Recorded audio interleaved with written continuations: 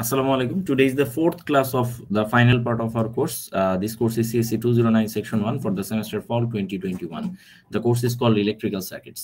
So আজকের ক্লাসে আমরা শুরু করব হচ্ছে চ্যাপ্টার 10। আগের দিনে আমরা চ্যাপ্টার 9 মোটামুটি শেষ করে ফেলছিলাম, তাই না? চ্যাপ্টার 9 আমরা আগের দিন শেষ করছি না? কতটুকু করছিলাম কে কি রিমাইন্ড করে দিতে পারবেন আমাকে? হ্যালো, আগের দিন চ্যাপ্টার 9 কতটুকু শেষ হয়েছিল, কোথায় গিয়ে শেষ হয়েছিল?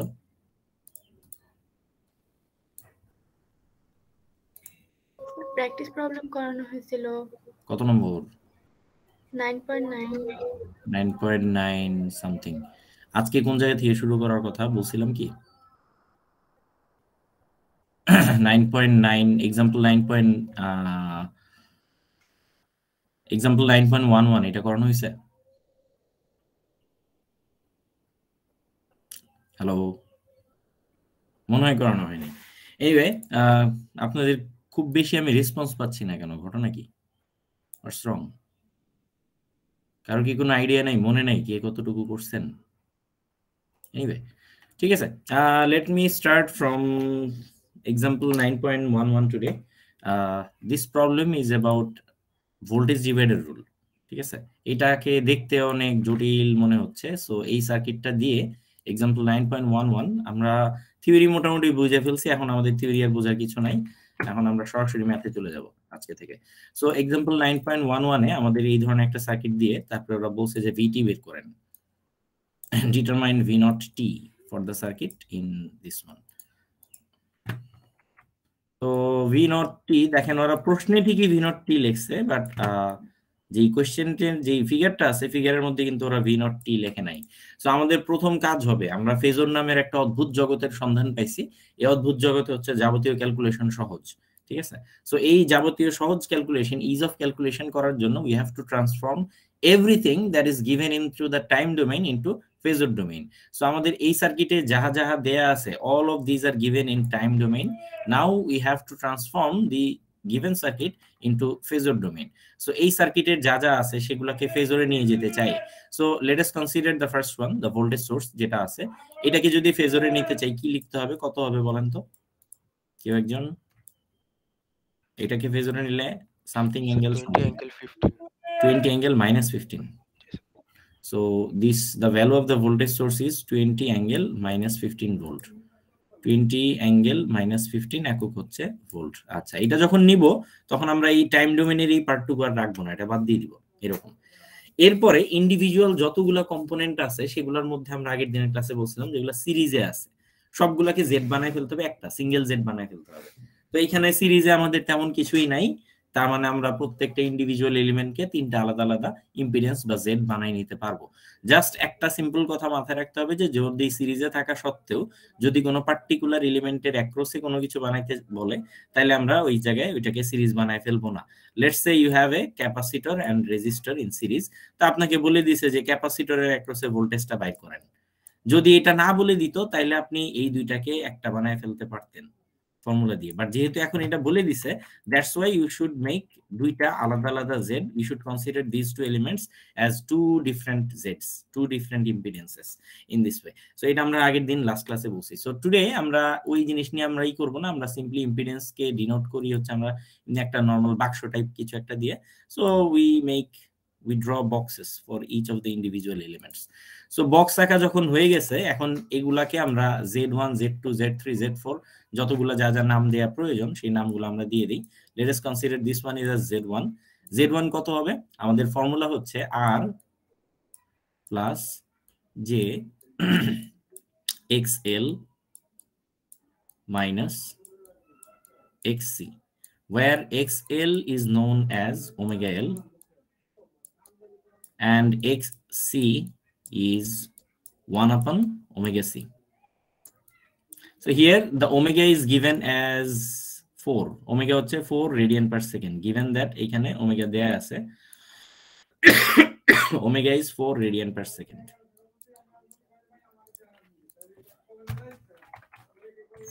So omega is 4 radian per second. So এই ভ্যালুটা যদি আমরা এইদিকে বসাই দিই, ওমেগার ভ্যালু হচ্ছে সব জায়গাতেই যেখানে যেখানে আছে, that is 4. তাহলে আমরা এক্সএল এবং এক্স এর ভ্যালুগুলো পেয়ে যাব। সো Z1 এর ক্ষেত্রে it's quite straight forward R plus J XL minus এক্সি এর ভ্যালুগুলো বের করার জন্য ইটস কোয়াইট স্ট্রেট ফরওয়ার্ড যে এখানে এক্সএল এক্সি কিছুই নাই, শুধু আর আছে। তাহলে এটা কত হবে ভ্যালু? Z1 এর value should be how much? 60 ohm. 60 ohm. Z1 should be of 60 ohm. Let us consider Z2. Z2 এর জন্য ভ্যালু হচ্ছে r plus j xl minus xc. We see that এখানে কোনো x r নাই, so 0 plus j, এখানে কোনো ইন্ডাক্টরও নাই, so xl part is 0 and xc 1 upon omega c. Omega is 4 and c is 10 millifarad. 10 milli. Somebody please do this calculation with your calculator. তাহলে আমাকে কি করতে হবে? The minus j something হবে. Where is my calculation? So 4 into, so 40 milli. 40 250 minus 250 percent. G sir 250 কেন? Sir minus 250 নাকি 25? 25 I think.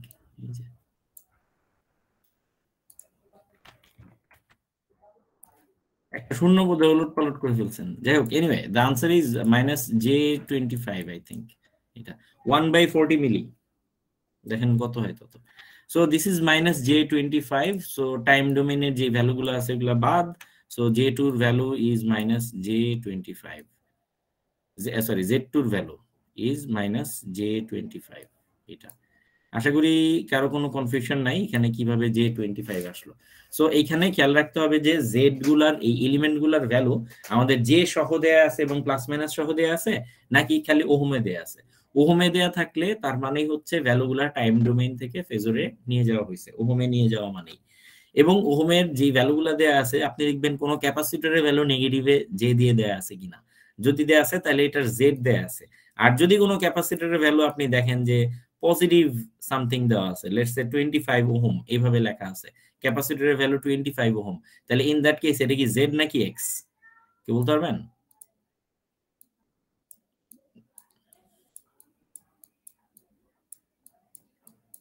Sir ক্যাপাসিটরের Z তো কখনো পজিটিভ হতে পারবে না স্যার। এক্স্যাক্টলি, হ্যাঁ এক্স্যাক্টলি, লেটস সে ক্যাপাসিটরের ভ্যালু এভাবে লেখা আছে 25 ওহম, তার মানে এটা কি জেড দেয়া আছে নাকি এক্স দেয়া আছে?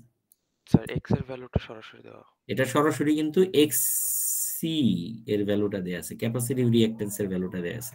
বাট যদি এটা না দিয়ে আপনাকে বলে দিত যে এই জায়গায় ভ্যালুটা হচ্ছে minus J25, so minus J25, এই জেটা আসে কোথা থেকে খেয়াল করে দেখেন, এই জেটা is comes from the formula. So তার মানে হচ্ছে এখানে আর plus J XL minus এক্সি already করা হয়েছে, করে যে রেজাল্ট আসে that is minus J25। Because যদি শুধু এক্সি দেয়া থাকতো তাহলে সেখানে জে থাকার কথা না, বাট এখন এখানে জে আছে, সো তার মানে this is given as Z. Anyway, so এগুলো খুব সোজা জিনিস। J25 একইভাবে please do the math for this one, 5 Henry. So 5 হেনরির ক্ষেত্রে হবে হচ্ছে জে ওমেগা এল 4 ইন্টু এল এর ভ্যালু জানি কত ছিল, 5 Henry, 5 Henry. So this is J20, Henry লেখার দরকার নেই। So 4 into 5, so this is J20.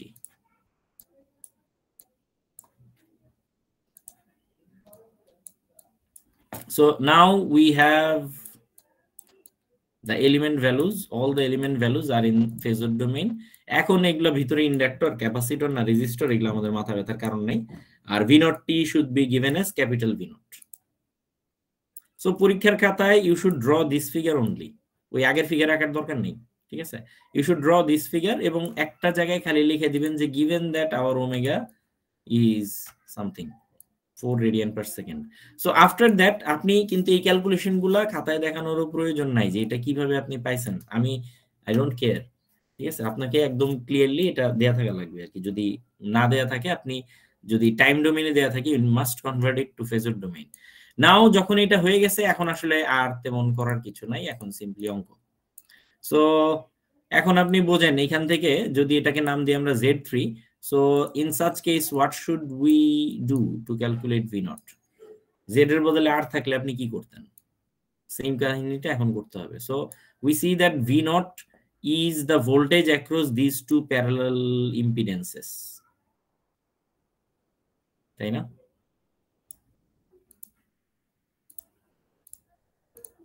So এই দুইটার across total যে ভোল্টেজটা, that should be your V0. So in such case we can say that V0, voltage divider rule ব্যবহার করে V0 বলা যায় যেটার across ভোল্টেজ সেটা উপরে। সো আমাদের Z2 প্যারালাল Z3 এর across ভোল্টেজ লাগবে, Z2 প্যারালাল Z3, এটার across ভোল্টেজ প্রয়োজন হবে মাল্টিপ্লাইড বাই নিচে দুইটার যোগফল। সো উপরে যা লিখছি তাই, যেটার সাথে হচ্ছে আমার Z1 যোগ হবে বিকজ Z1 টা তাদের সাথে সিরিজে আছে, এবং মাল্টিপ্লাইড বাই যে ভোল্টেজটা ভাগ হচ্ছে that is 20 angle 15, sorry 20 angle -15।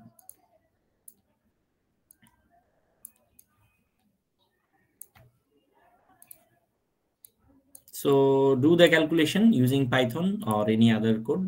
আপনি এটাকে করে ক্যালকুলেটরে বসায় দেন, যা আসে তাই आंसर পাওয়া যাবে।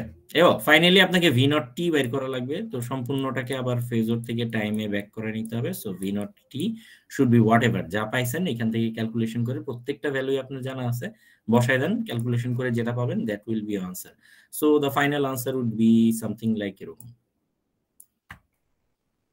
V0t is this much। তার মানে আগের স্টেপে आंसर আসছিল হচ্ছে 17 অ্যাঙ্গেল 15, সরি 17.15 অ্যাঙ্গেল 15.96 ডিগ্রি। বুঝতে পারছেন কি? হ্যালো, ওকে। সো এই টাইপের অঙ্ক আসলে খুব সোজা, দেখতে খুবই কঠিন মনে হয়, আসলে সিম্পল, গোপনে গোপনে এগুলো ভোল্টেজ ডিভাইডার রুলের অঙ্ক।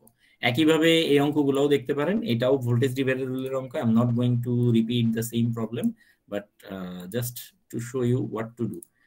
Example 9, sorry practice problem 9 point something. So এটাকে যদি আমরা ফেজরে নিয়ে যাই, it should be omega equals to how much? আগে ওমেগাটা কত লিখে নেন। ওমেগা কত হবে কথা বলেন একটু। 10 radian per second, একক বলতে হবে, radian per second। Omega is 10 radian per second. So in such case this should be 50 angle 30 degree. So this is 50 angle 30 degree, একক হচ্ছে ভোল্ট। ওকে, সো ইন্ডিভিজুয়াল প্রত্যেকটা এলিমেন্টকে একটা করে জেড বানায় ফেলবো। ওকে, সো 5 হেনরি, এটার জন্য হবে ওমেগা ইনটু এল, একভাবে মুখে মুখে করে দিই, ওমেগা জে ওমেগা এল আর প্লাস জে এক্সএল মাইনাস এক্সি। হয়তো আপনাদের প্যাচ লেগে যেতে পারে, আমি নরমালি একবার লিখে তারপর একবার করি। So formula is R plus J XL minus XC for all individual series elements, সবগুলোর জন্যই this is equals to your Z, and XL should be your omega L, and XC should be your 1 upon omega C. The unit is ohm for everything, ohm, ohm and ohm. Anyway, so এইখান থেকে আমরা দেখতেছি যে 0.5 Henry, 0.5 Henry, এখানে ওমেগার value হচ্ছে 10 আর এটার value হচ্ছে 0.5, so দুইটার গুণফল হচ্ছে 5, so this is J5।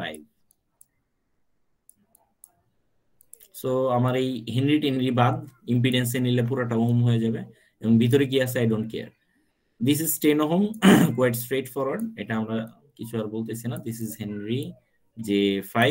Okay, 1/20 farad, এটারে নিলে কত হয়?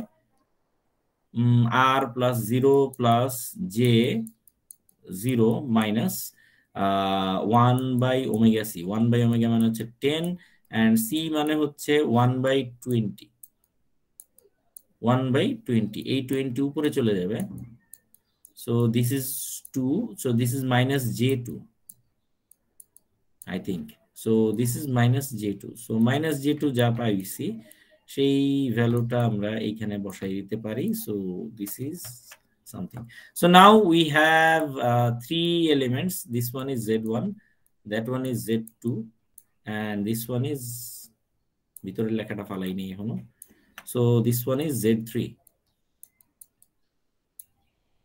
সো এখন আবার আগের মতো ভোল্টেজ ডিভাইডার রুল, আপনাকে Z3 এর অ্যাক্রসে ভোল্টেজ বের করা লাগবে। So Z3 divided by Z3 plus whatever মানে হচ্ছে Z1 Z2 এর প্যারালাল, হোয়াটএভার মানে হচ্ছে Z1 Z2 এর parallel, so Z1 parallel Z2 multiplied by যে ভোল্টেজটা ভাগ হচ্ছে, that is 50 ∠30. So this is your voltage V0 given in phasor domain. Everything is given, একটা right left hand side এ সব দেয়া আছে, সকাল 10:30 so it's quite easy and straightforward. এরপরের গুলোও তাই একই রকম, এখানে হচ্ছে y ডেল্টার অঙ্ক। সিম্পলি এখানে দেখবেন অঙ্কটা করতে গেলে আপনাকে y ডেল্টা করা লাগবে। সো এই টাইপের অঙ্কগুলো করতে গেলে আপনাকে জাস্ট খেয়াল রাখা লাগবে যে সিমিলার এলিমেন্ট সিরিজ এলিমেন্ট গুলাকে আমি একটা বানাই ফেলবো। So if the problem is given like this, in such case এটা একটা এটা একটা এটা একটা এটা একটা এটা একটা and এটা একটা ইন্ডিভিজুয়াল সবগুলো এলিমেন্ট পেয়ে গেছেন। নাও কনসিডার মেকিং देम z, সবগুলাকে একটা একটা করে z বানায় ফেলেন। সো আমরা জানি আর গুলা z এর গুলা একই রকম থাকে, সো আর গুলাকে আমরা আগেই z ধরে নিতে পারি। বলেন তো এখন এগুলা কি z বানানো আছে নাকি বানায় নিতে হবে? ফর এক্সাম্পল ইফ J3, এটা কি আমি x ধরবো নাকি এটাকে আমি z ধরবো? বলেন তো। দিস ইজ গিভেন z, তো z দেয়া আছে, এখন এখানে কিন্তু x দেয়া নাই। তো খেয়াল করে দেখেন এখানে সবগুলি z কিন্তু দেয়া আছে, z এর ভ্যালু ওরা অলরেডি ফেজরে কনভার্ট করে দিয়ে দিছে। সো দিস ইজ z, এটাও z, এটাও z। তাহলে সিরিজে থাকলে z গুলা কি যোগ করা যায়? হ্যাঁ, তাহলে 2 ওহম আর -j4 ওহম যোগ করলে কত হবে? 2 -j4 ওহম, বিকজ দুইটারই একক হচ্ছে ওহম। সো পুরোটা একক হচ্ছে 2 -j4। নাও ভিতরে কি আছে আমরা সিম্পলি ইগনোর করে যেতে পারি, ভিতরে রেজিস্টর, ইন্ডাক্টর না capacitor, we don't care. So এইটার মধ্যে আছে, এটা কত হতে পারে? 8 ওহম প্লাস j6, দুইটাকে যদি যোগ করি তাহলে কত হবে? দুইটা যোগ করলে কত হবে? 8 plus j6। So this is 8 plus j6, একক হচ্ছে ওহম। সো এরপরে 8 প্লাস j6 বানানোর পরে এখন সবগুলি ইন্ডিভিজুয়াল এলিমেন্টকে ভুলে যাই। এখন আমি নরমালি অঙ্কটা করব। আমি মনে করব এইখানে ভ্যালুটাই দেয়া আছে হচ্ছে 2 j4 আর এখানে 8 প্লাস j6। তারপরে নরমালি অঙ্ক করেন, নরমালি আনসার আসবে। এইখানে আর কোনো জটিলতা নেই, সিম্পলি জাস্ট নাম্বারগুলো এখন complex number, that's all, nothing else. এখানে এই চ্যাপ্টারে আর কোনো জটিলতা নাই। এই চ্যাপ্টারে কেভিএল কেসিএল দিয়ে এই চ্যাপ্টার মোটামুটি শেষ। প্র্যাকটিস প্রবলেম 9.12 এই একই কাহিনী, এই দুইটাকে একটা বানায় ফেলবেন, এই 5 ওহম এবং -j2 কে একটা বানায় ফেলবেন, তারপর সিম্পল y ডেল্টা করেন, হয়ে যাবে আশা করা যায়। So I should move on two chapter 10। আমি আসলে এখান থেকে শুরু করতে চাইছিলাম আজকে, বাট আগের দিনের মোটামুটি করব। সো চ্যাপ্টার 10 আমি আসলে পড়াবো না, চ্যাপ্টার 10 খুব দ্রুত আমরা ফাঁকি দিয়ে পার করে দিব। লেটস সি 11টার মধ্যে আমরা দেখি চ্যাপ্টার 10 শেষ করতে পারি কিনা। আমি চাইলে 2 মিনিটে শেষ করে দিতে পারি, যে আবার সবকিছু চ্যাপ্টার 4 যা যা পড়ছিলেন আপনারা, নোড, মেশ, সুপারপজিশন, হাবিজাবি, ওগুলাই আবার নিজেরা পড়ে নিয়েন। বাট আমি আসলে সবগুলা নিয়ম থেকে একটা করে অঙ্ক দেখাতে যাচ্ছি। So let us say do nodal analysis. Nodal analysis এর অঙ্ক যেটা দেয়া আছে, দিস ইজ এরকম কিছু একটা, আপনাকে বলছে নোডাল অ্যানালাইসিস করে আইএক্স এর ভ্যালু বের করেন। সো প্রিভিয়াসলি আপনি নোডাল অ্যানালাইসিসের যাবতীয় নারী নক্ষত্র কিন্তু শিখে আসছেন। চ্যাপ্টার 4 এ না, সরি, চ্যাপ্টার 3 তে আপনি নোডাল অ্যানালাইসিস মোটামুটি শিখে আসছেন। নাও your goal is to apply that knowledge to find IX. IX এর ভ্যালু বের করা লাগবে। আইএক্স এর ভ্যালু বের করার জন্য আপনাকে নোডাল অ্যানালাইসিস করতে বলছে। আমরা চিন্তা করে দেখবো যে আগের সমস্ত নিয়ম খাটবে যদি আমরা সামহাউ এটাকে ফেজরে নিয়ে যেতে পারি। নাও the question is the element values are given in phasor or time? Sinusoid দেওয়া আছে নাকি ফেজর দেওয়া আছে? দেখেন তো, এটা কি ফেজরে দেওয়া আছে নাকি টাইমে দেওয়া আছে? সাইনোসয়েড। হ্যালো, বুঝি নাই। সাইনোসয়েড। Sinusoid দেওয়া আছে, so these are not given in time, so you should convert everything back to phasor. You should convert everything back to phasor domain so that our calculations becomes much easier. I have a call, আমি একটু ফোনটা ধরে নিই।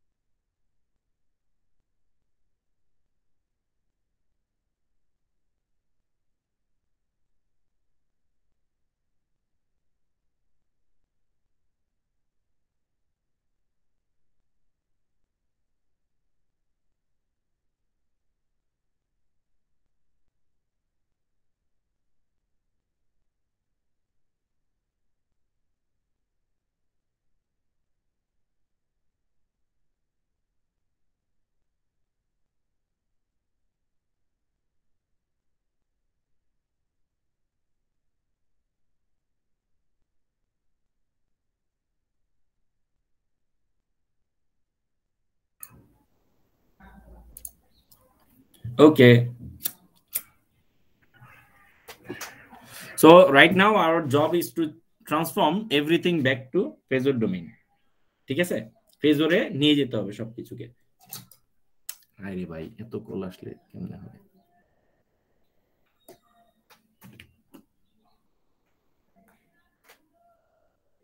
Hello,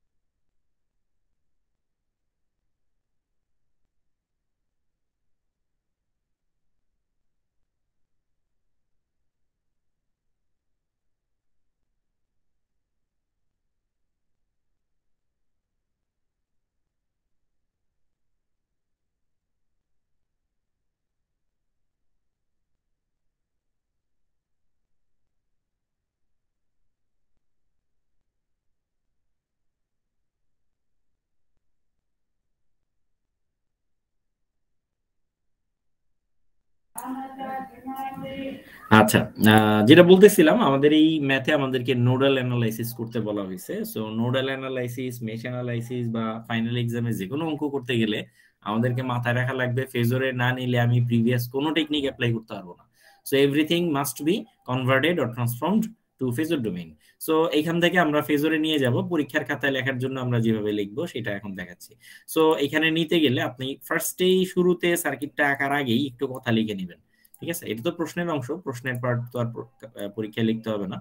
এইভাবে but খাতা পাওয়ার পরেই, খাতা তো পাওয়ার কিছু নাই, মানে প্রশ্নে আপনার শুরুতেই লিখে নেবেন যে transforming the given circuit into phasor domain। আমি যা যা দেয়া আছে সেগুলোকে ফেজরে নিয়ে গিয়ে পাই। যা যা দেয়া ছিল, যেই সার্কিটটা দেয়া ছিল সেটাকে ফেজরে নিয়ে গিয়ে পাইছি। আচ্ছা, ফেজরে নিয়ে গিয়ে কি পাইছি? উই সি দ্যাট ফার্স্টেই আমাদের ওমেগা কত? How much is omega? 4 omega is 4 radian per second বলতে হবে, নাহলে আমি নাম্বার কাটবো পরীক্ষার সময়। যদি কেউ একক না লেখে আমি নাম্বার কাটি। আচ্ছা যাক, so omega is 4 radian per second. So this should be 20 angle how much?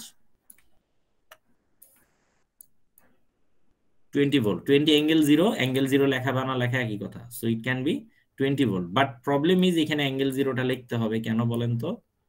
এই যে আমাদের বইওয়ালারা একটা ঘাপলা করছে, তারা পজিটিভ ডিসি এবং এসির জন্য একই সিম্বল ইউজ করছে। So you should better right 20 angle 0। But angle 0 আসলে লেখা বা না লেখা একই কথা। So this is 20 angle 0। Rest of the elements আর বুঝাই যাচ্ছে, এটা হবে 10, এটা কত, এটা কত। এই সবগুলোকে জেড বানায় ফেলেন এখন রাইট নাও। এখন যদি সবগুলোকে জেড বানাই, the first one should be 10, 10ই থাকবে।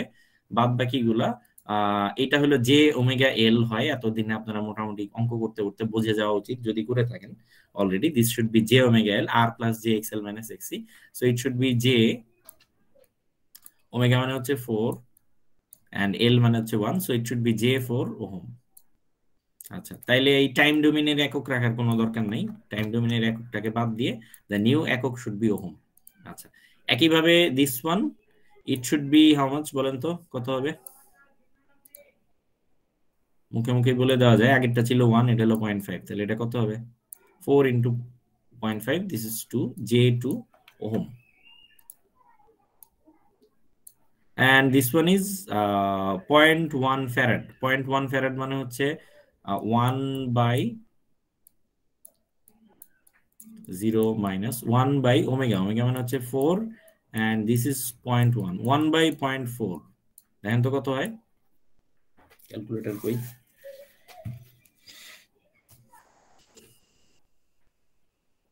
Sir 2.5। 2.5, so this is 2.5, so it should be 2 minus j 2.5।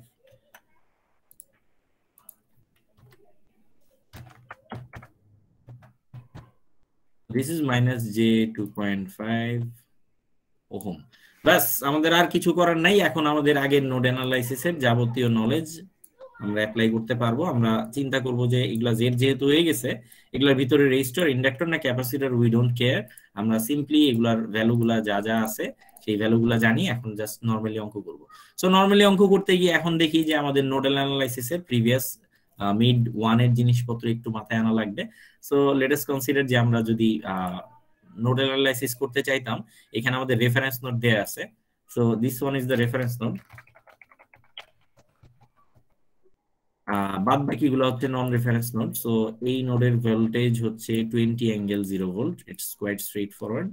এই নোডের ভোল্টেজ হচ্ছে 20 অ্যাঙ্গেল 0 ভোল্ট।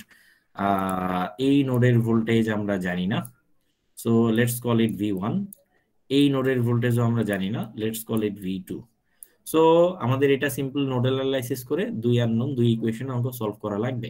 যেখানে কারেন্টের ডিরেকশন দেয়া নাই সেখানে সেখানে ধরে নিতে হবে। সো সব জায়গাতেই আছে, যেখানে যেখানে নাই সেখানে আমরা ধরে নিতেছি। সো মনে করতেছি V1 থেকে V2 এর দিকে কারেন্ট ফ্লো করতেছে এবং V2 থেকে গ্রাউন্ডের দিকে কারেন্ট ফ্লো করতেছে রাইট নাও। এখন তাহলে প্রত্যেকটা ইন্ডিভিজুয়াল নন রেফারেন্স নোডে KCL অ্যাপ্লাই করা লাগবে, বাট করতে গিয়ে দেখতে হবে যে আবার মাঝখানে ভোল্টেজ সোর্স আছে কিনা, তাইলে আবার সুপার নোড চলে আসবে ওইরকম। সো এই জায়গায় কিন্তু সেই সুপার নোড হাবিজাবি সবগুলা জিনিসই আবার আছে। মোট কথা এখন আর কিছু নাই, এখন simple node analysis. So we should write applying KCL at node 1, node 1 and 2 একবারে লিখে দিলাম। সো নোড 1 এবং নোড 2 তে KCL অ্যাপ্লাই করে পাই। সো নোড 1 এ KCL অ্যাপ্লাই করে, আচ্ছা এই জায়গায় কারেন্টের ডিরেকশনটা দেয়া নাই, ধরে নিলাম। So 20 minus V1, so 20 minus V1 divided by এটার ভ্যালু কত 10। অথবা আপনি সিম্পলি চাইলে ক্যালকুলেশনের ইজ করার জন্য এটাকে বলতে পারেন this is Z1, this is Z2, this is Z3, লেখা কমানোর জন্য দিস ইজ Z4। ঠিক আছে, so you can write 20 minus V1 divided by Z1। যেহেতু লেখা আমাদের বেশি, লেখা কমানোর জন্য আমরা এই Z1 Z2 দিয়ে ইকুয়েশন লিখতেছি। আচ্ছা এটা এন্টারিং, বাকিরা সবাই লিভিং, সো ইকুয়ালস টু হচ্ছে V1 ডিভাইডেড বাই Z3 আর হচ্ছে V1 minus V2 divided by Z2। এই গেল একটা ইকুয়েশন। সো আমাদের একতম নন রেফারেন্স নোডে KCL অ্যাপ্লাই করার কারণে আমরা ইকুয়েশনটা পাইছি।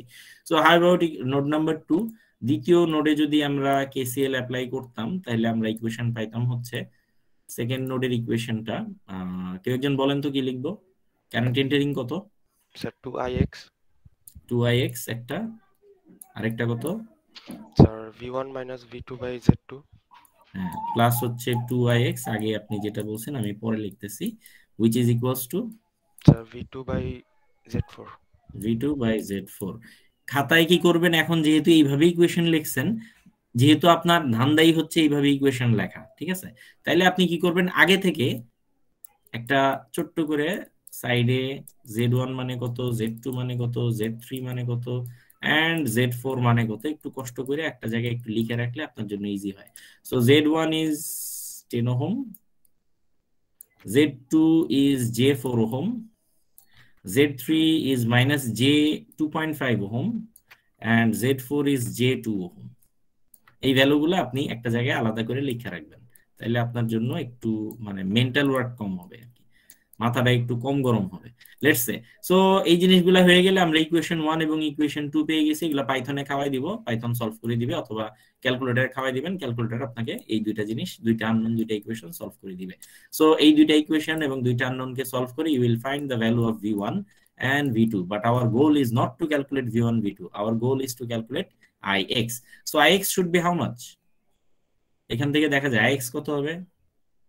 Sir V1 by Z3। V1 by Z3, so you should calculate V1 divided by Z3, you should calculate V1 by nodal analysis and Z3 যেটা তো দেয়াই আছে। সো এখান থেকে ক্যালকুলেট করে আপনি V1 এর ভ্যালু পাবেন, blah blah blah। So let us input this equation to our Python। যদিও এটা 11.5, but let us modify this one as well। Sir last ক্লাসে আমাদের মেবি কোডটা দেওয়া হয়নি স্যার, আজকে একটু দিয়ে দিলে ভালো হতো। আচ্ছা আচ্ছা, দিয়ে দিব। আগের দিন তো প্রয়োজন হয় নাই, সেই জন্য আর কি এখানে করিনি।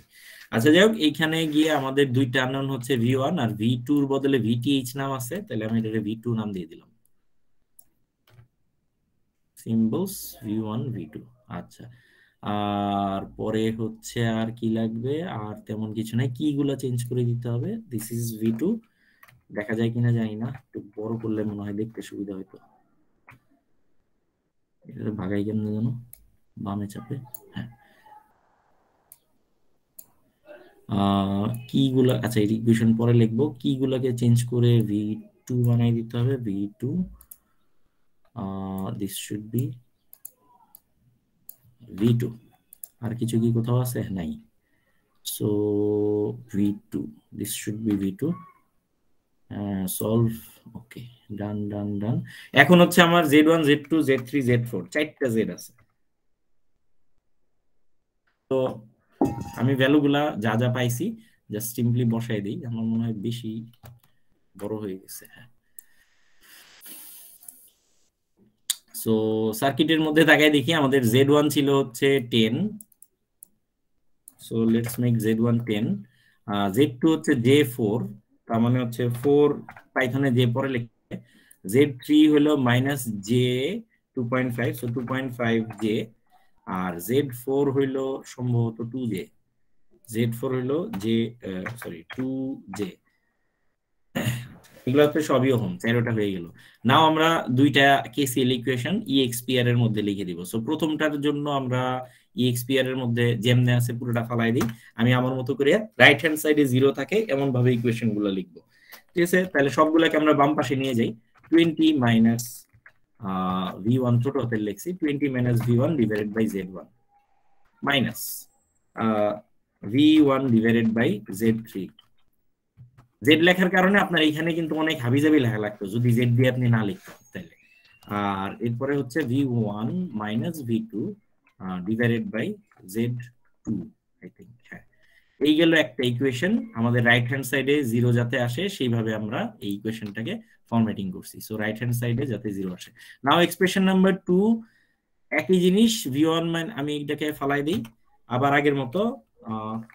V1 minus V2 divided by Z2 plus হচ্ছে 2ix। ix যেহেতু আমরা আগে কোথাও ডিফাইন করি নাই, তাই ix এর আসল জিনিসটা লেখাই, আসল এক্সপ্রেশনটা এখানেই ভালো। সো ix মানে হচ্ছে V1 divided by Z3।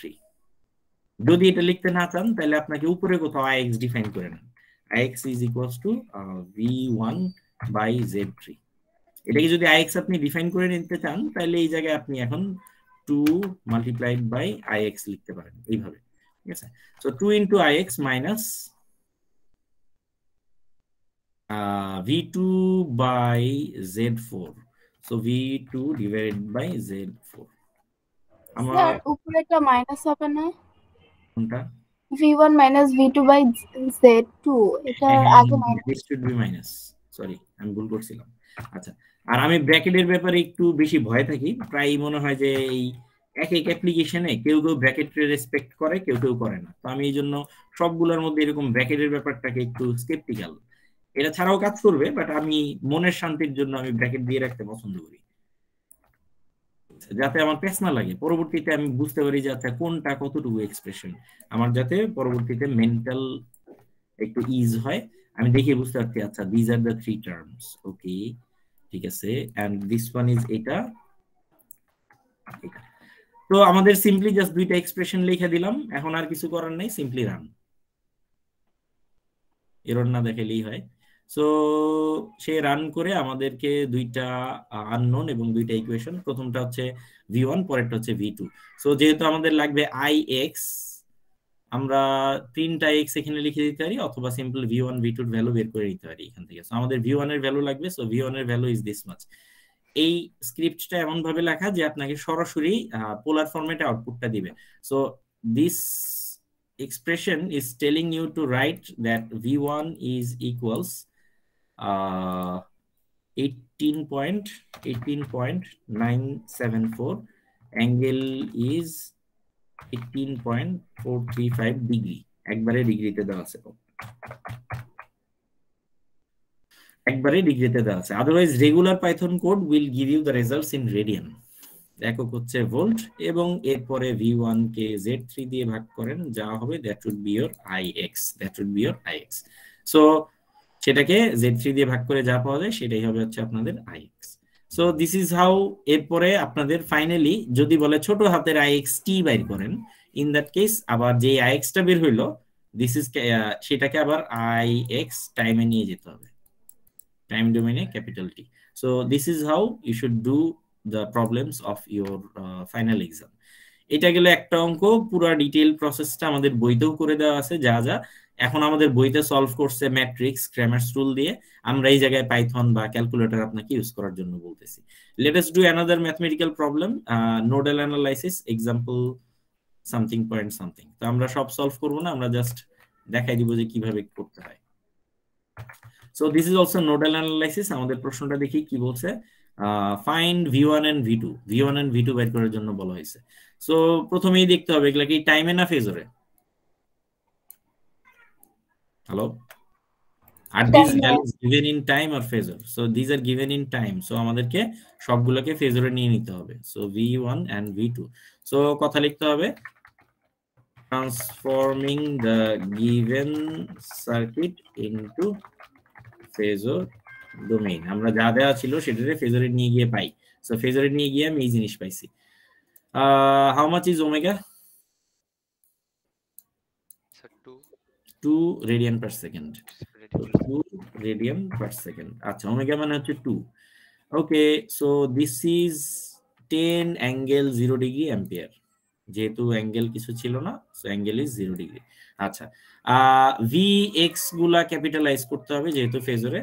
So this should be capital Vx নাও, এবং Vx যেখানে দেওয়া ছিল that should also be capitalised, so that this is capital 3Vx।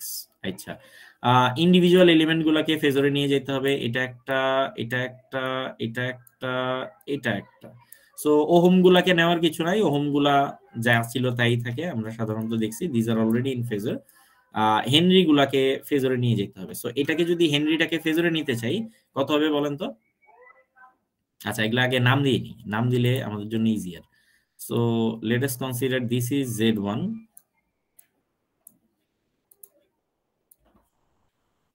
এটা হচ্ছে Z2, Z3 and Z4.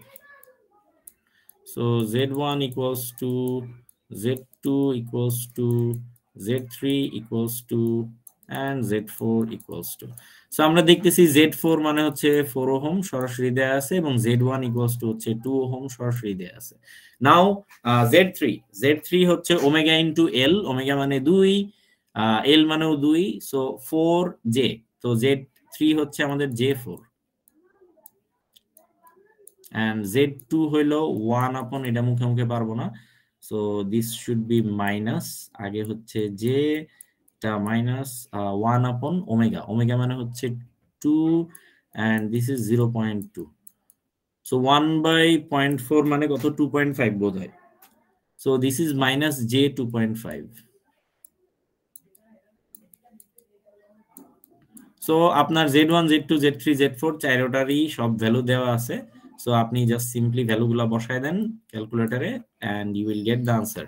Simple node analysis করেন এখন। Z1 Z2 Z3 Z4 চারটা ভ্যালুই আপনাকে মানে পেয়ে গেছেন আপনি। So all this 4 values, now you should construct the KCL equation for node 1 and node 2। So node 1 এবং নোড 2 এর জন্য KCL ইকুয়েশন কি হবে আমি জাস্ট সংক্ষেপে লিখছি। applying KCL at node 1 and 2, 1 এবং 2 তম নোডে KCL অ্যাপ্লাই করে পাই। 1 এবং 2 তম নোডে KCL অ্যাপ্লাই করে পাবো কি? 1 তম নোডে কারেন্ট এন্টারিং ইজ 10, যেখানে যেখানে নাই কারেন্টের ডিরেকশন সেখানে সেখানে ধরে নিব current entering is 10 and current living is V1 by Z1। খেয়াল করে দেখেন V1 টাই কিন্তু Vx, by the way, V1 is equals to your Vx।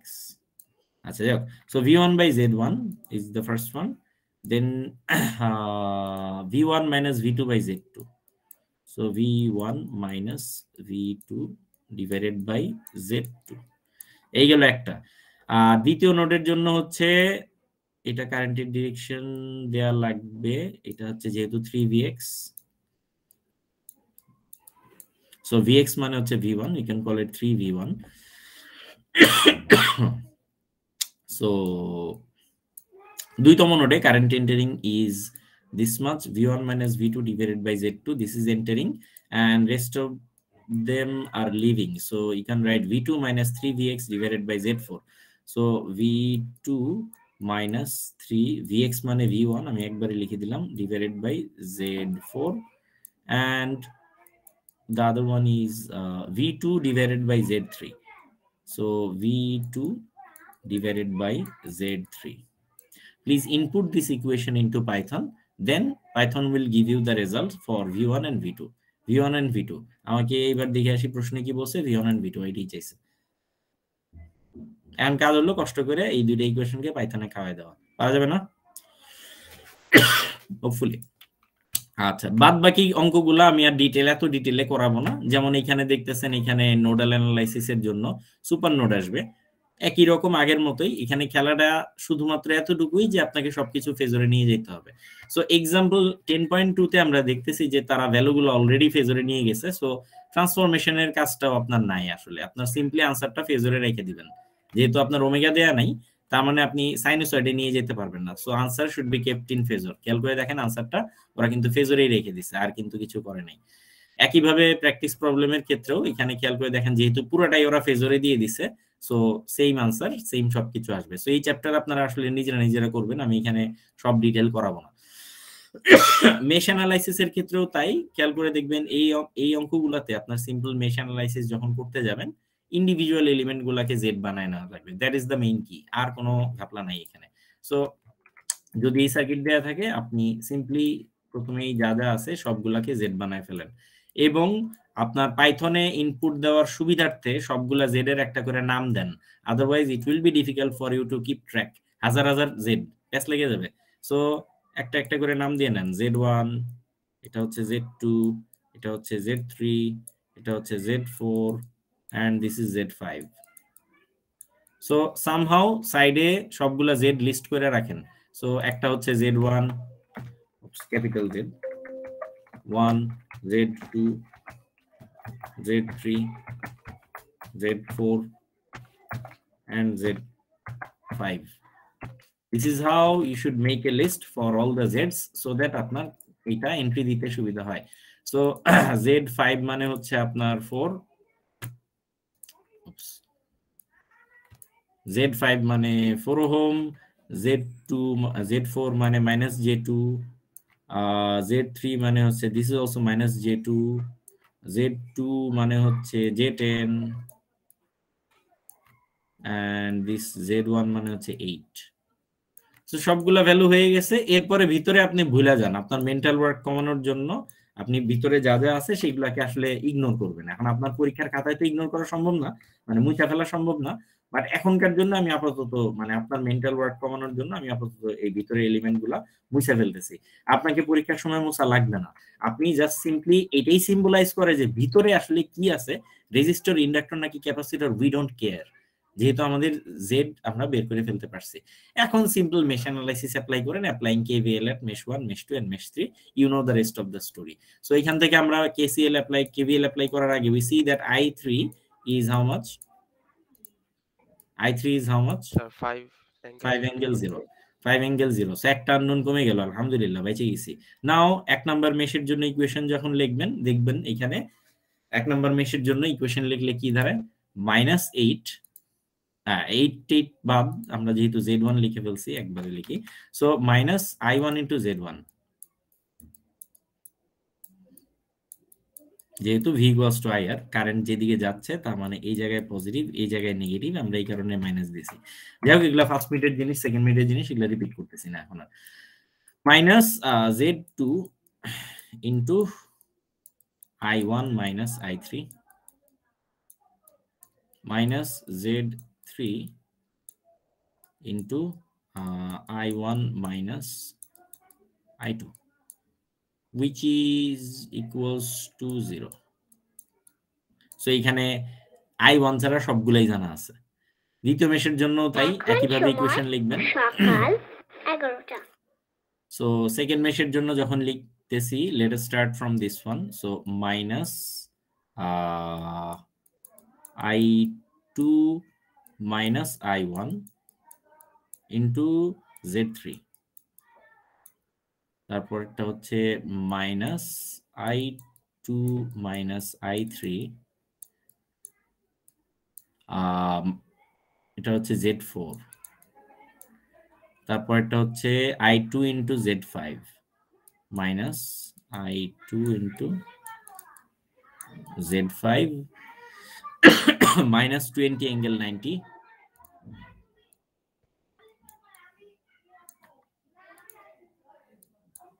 which is equals to 0. So এখানেও দেখেন I2 ছাড়া বাকি সব জানা আছে। সো বেসিক্যালি এটা দুই ইকুয়েশন পাইথনে খাওয়াই দেন বা ক্যালকুলেটরে খাওয়াই দেন, সলভ করেন, and you will get values of I1 and I2, R I3 এর ভ্যালু তো আগেই জানা আছে। এটা হচ্ছে সিম্পল মেশ অ্যানালাইসিসের অঙ্ক, হাবিজাবি। সো এখানেও ওরা সলভ করার ক্ষেত্রে ক্র্যামারস রুল হাবিজাবি দিছে। দেখেন আমি আই ডু নট কেয়ার যে আপনি কেমনে সলভ করছেন, আই ডোন্ট কেয়ার। সো এই ক্যালকুলেশন দেখাইতে গিয়া অকারণে 3 পৃষ্ঠা লেখা খাতা পেজ ভরায়েন না, ফাইনাল এক্সামে খাতা বিশাল বড় হয়ে যায়।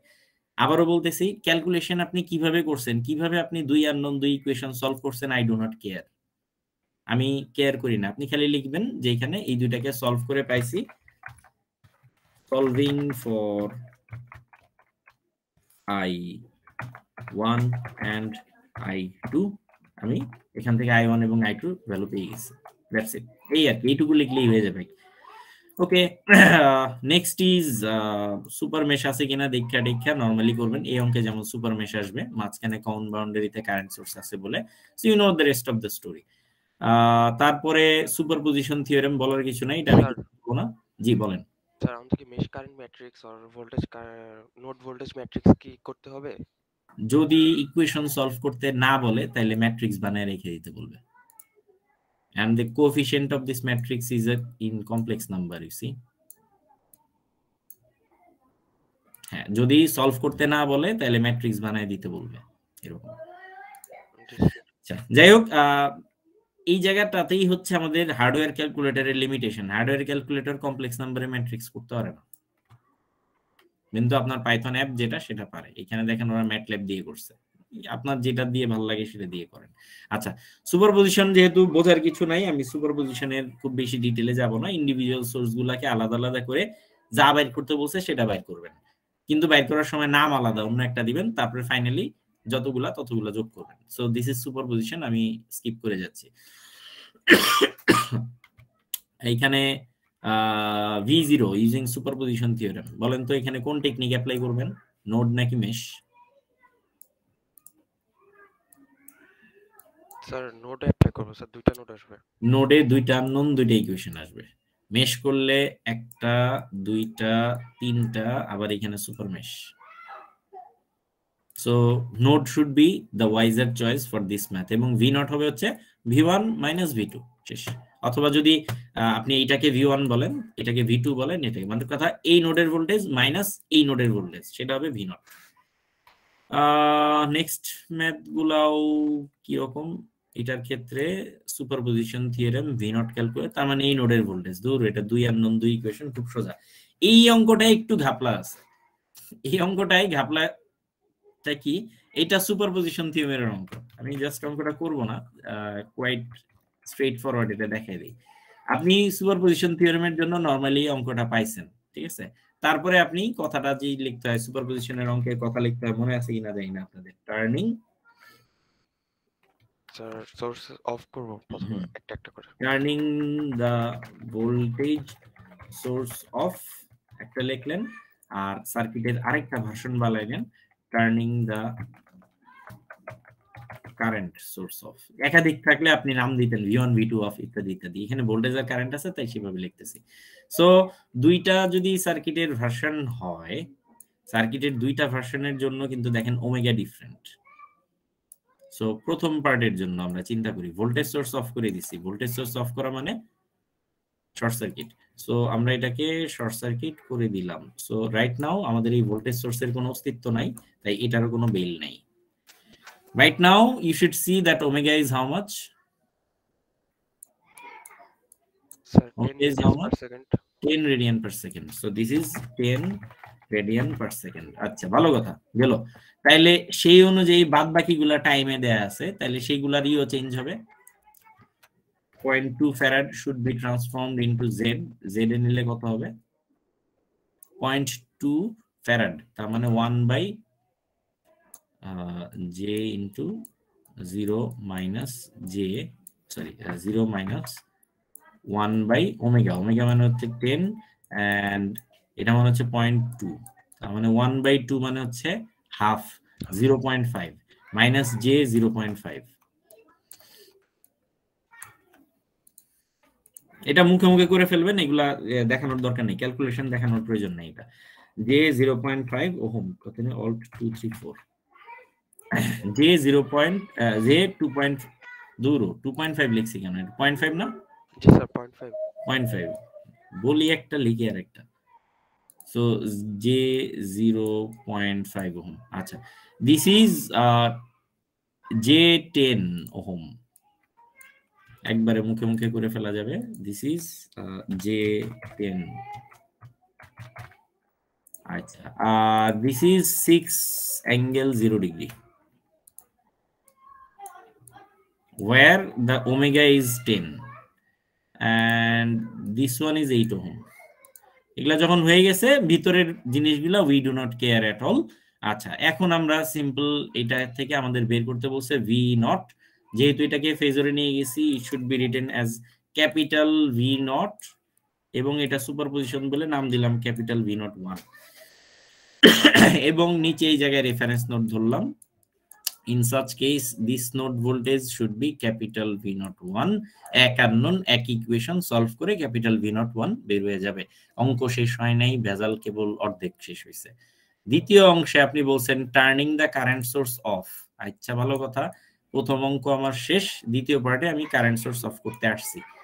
কারেন্ট সোর্স অফ করতে আইসা, কারেন্ট সোর্স অফ মানে ওপেন সার্কিট। সার্কিটের মধ্যে আমার রয়ে গেছে শুধুমাত্র sign. Now how much is my omega? How much is my omega? You 5 see that? radian per হ্যাঁ, second. ওমেগা কিন্তু এখন চেঞ্জ হয়ে গেছে। So this is 5 radian per second. Now omega is changed. Omega কিন্তু আগের omega নাই এখন আর, omega কিন্তু চেঞ্জ হয়ে গেছে। সো এখন কি এই আগের গুলা জেড থাকবে নাকি এগুলা আবার ক্যালকুলেট করতে হবে? স্যার ক্যালকুলেট করতে হবে। We have to calculate these values once again. So this is 75 angle minus 90 degree, যেহেতু সাইন ছিল। 75 angle minus 90 degree. V naught should be capitalized and this should be renamed as V02. Okay, 0.2 farad, 0.2 farad রে নিলে হবে হচ্ছে কত জানি করছিলাম, 1 by minus J, omega মানে হচ্ছে 5 and this is 0.2, তার মানে J1 minus J1 minus J1। আচ্ছা, আর হেনরির ক্ষেত্রে হচ্ছে J5 আই থিংক, 1 যেহেতু J omega L, so this is J5। Okay, so এইখানেও আসলে এক আননোন এক ইকুয়েশন, বিকজ এই নোডের ভ্যালু অলরেডি দেয়া আছে। সো এই নোডের ভ্যালুই হবে হচ্ছে আপনার V02। সো দুইটাকে আলাদা আলাদা ভাবে করলেন, করে আপনি দুইটা ডিফারেন্ট ফেজর পাইলেন। ইন রিয়েলিটি প্রবলেম ইজ উপরেরটা থেকে V01 যেটা পাবেন that is with some different omega. So V01 যেটা পাবেন সেটার ওমেগা ছিল সামথিং এর জন্য। লেটস সে V01 এর আনসার আসছে, কথার কথা আমি আন্দাজে ধরে নিতেছি যে 2 অ্যাঙ্গেল 60 ডিগ্রি মনে করি, যদিও এই আনসার আসে নাই। সো এটাকে V01T লিখতে হলে আপনি কি করবেন? cos দিয়ে লিখতে হবে। সো 2 কোসাইন ওমেগা ছিল হচ্ছে আপনার 10t প্লাস 60 ডিগ্রি। আচ্ছা, V2 এর ক্ষেত্রে আপনি যখন এই সেম জিনিস লিখতে যাবেন V02 উইদিন ব্র্যাকেট টি, এটা যখন আপনি লিখবেন in such case maybe let's say V02 এর আনসার আপনার আসছে 3 ∠40 ডিগ্রি, 3 ∠40 ডিগ্রি এরকম কিছু একটা আসছে V02। তাহলে V02 এর জন্য ওমেগা কিন্তু different, you should write 3 cos 5t, right now this is omega is 5t plus 40 degree. এখন ফাইনাল স্টেপে সুপারপজিশন থিওরেমে মনে আছে কিনা আপনাকে আসল V0 বের করার জন্য দুইটা V0 আগের দুইটা V0 যোগ করা লাগবে। সো একটা V0 ওয়াজ এইটা, আরেকটা V0 ওয়াজ এইটা।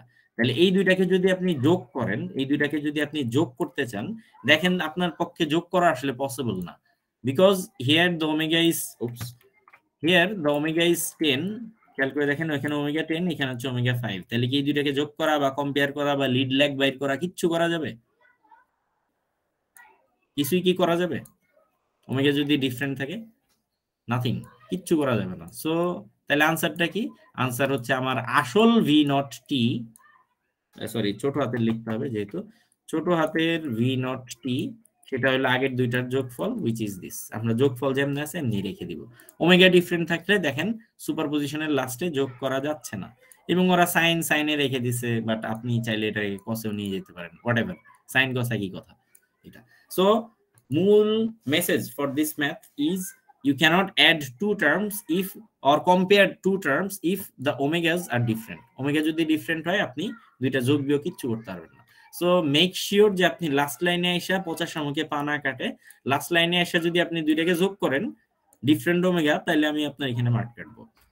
সুপারপজিশন থিওরেম নরমালটাই এই ভুল হওয়ার সম্ভাবনা ছিল না, বাট এসির সময় এসে এই ভুলটা হওয়ার সম্ভাবনা থাকবে। সোর্স ট্রান্সফরমেশন থেকে অ্যাজ ইউজুয়াল আগের মতো কাটবে, যেভাবে যা যা ছিল সোর্স ট্রান্সফরমেশন একদম ওইভাবেই আগের মতো, কোনো ডিফারেন্স নাই। সো এই জায়গায় রিপিট করার কোনো অর্থ নাই। আবারও আগের মতোই বলতেছি, সোর্স ট্রান্সফরমেশন থেকে কোনো অঙ্ক আমি ডিরেক্টলি পরীক্ষায় দিব না। থেভেনিন এবং নর্টন যখন আসবে, থেভেনিন নর্টন সার্কিট গুলা কি ছিল আপনাদের মনে আছে কিনা জানি না। Any linear two-terminal circuit can be represented by a voltage source and a resistor in series with it। এখন বুঝতেছেন রেজিস্টরের বদলে থাকবে impedance in series with it. But the problem is সার্কিটটা লিনিয়ার এবং টু টার্মিনাল হইতে হবে। সো আমরা জানি সার্কিটের মধ্যে যদি ক্যাপাসিটর ইন্ডাক্টর থাকে তাহলে সেটা লিনিয়ার না। So we see that this kind of circuits are not linear circuit. But এটাকে লিনিয়ারাইজ করে যা ফেলা যায় কখন, যদি এগুলাকে আমরা ফেজরে নিয়ে যাই তাহলে সব লিনিয়ার হয়ে যায় আবার। বিকজ ফেজরে নিয়ে গেলে V equals to IZ, মানে Ohm's law, V equals to IZ আমরা ব্যবহার করতে পারি। সো যখনই এই টাইপের অঙ্ক চলে আসবে আমরা দেখবো এগুলোকে ফেজরে নিয়ে গেলে, তাহলে আমরা বলি নন লিনিয়ার জিনিসগুলোকে লিনিয়ারে পরিণত করা। মনে আছে কিনা আগের দিনের কোন একটা ক্লাসে আমরা একটা অঙ্ক করছিলাম এই টাইপের, খেয়াল করে দেখেন KVL equation looks like this. KVL equation, simple KVL equation, non-linear KVL equation looks like this। এগুলো আসে ক্যাপাসিটর এবং ইন্ডাক্টরের কারণে এই ধরনের ইকুয়েশন আসে। whereas যখন আমরা এর ক্ষেত্রে যাচ্ছি, থেভেনিন নর্টনের ক্ষেত্রে যাচ্ছি, তখন কিন্তু আমাদের এত জটিল ডিফারেনশিয়াল ইকুয়েশনের ক্যালকুলেশন গুলা নাই, তখন সিম্পলি কিন্তু just regular calculation. So regular calculation কেন আমরা করলে আনসার মিলতেছে? Because these are in phasor domain. যেহেতু এগুলা ফেজরে নেওয়া হয়েছে, ফেজরের জগৎটা এতটাই অদ্ভুত যে নর্মাল টাইমের জগতে যেটা নন লিনিয়ার, ফেজরের জগতে সেটা লিনিয়ার হয়ে যায়। তার মানে আমাদের থেভেনিন নর্টন অ্যাপ্লাই করতে হলে you must transform everything so that everything becomes linear. Linear করতে হলে তাহলে সবগুলোকে ফেজরে নিয়ে যেতে হবে। Transforming everything into phasor domain will make your non linear circuit into a linear circuit. So linear সার্কিটের নন লিনিয়ার সার্কিটের linearisation is possible if the circuit is transformed into phasor domain। so মূল কথা হচ্ছে তার মানে যা যা আছে এগুলাকে সব ফেজরে নিয়ে যেতে হবে। সো एग्जांपल 10.8 একটু ভেজাইলা, দেখেন মাঝখানে আপনার লোড বাইর করতে বলছে। সো এই অঙ্কটা আপনারা একটু দেখেন, না বোঝার কিচ্ছু নাই, খুব সোজা, যা সার্কিটের চেহারাটা একটু অন্যরকম, এই জন্য ভয় লাগতে পারে। সিম্পল জিনিস, এখানে একটু দেখলে অঙ্কটা বুঝে যাবেন, অত টাফ কিছু না। সো জাস্ট দুইটা নোডের ভোল্টেজ এখানে বের করা লাগবে।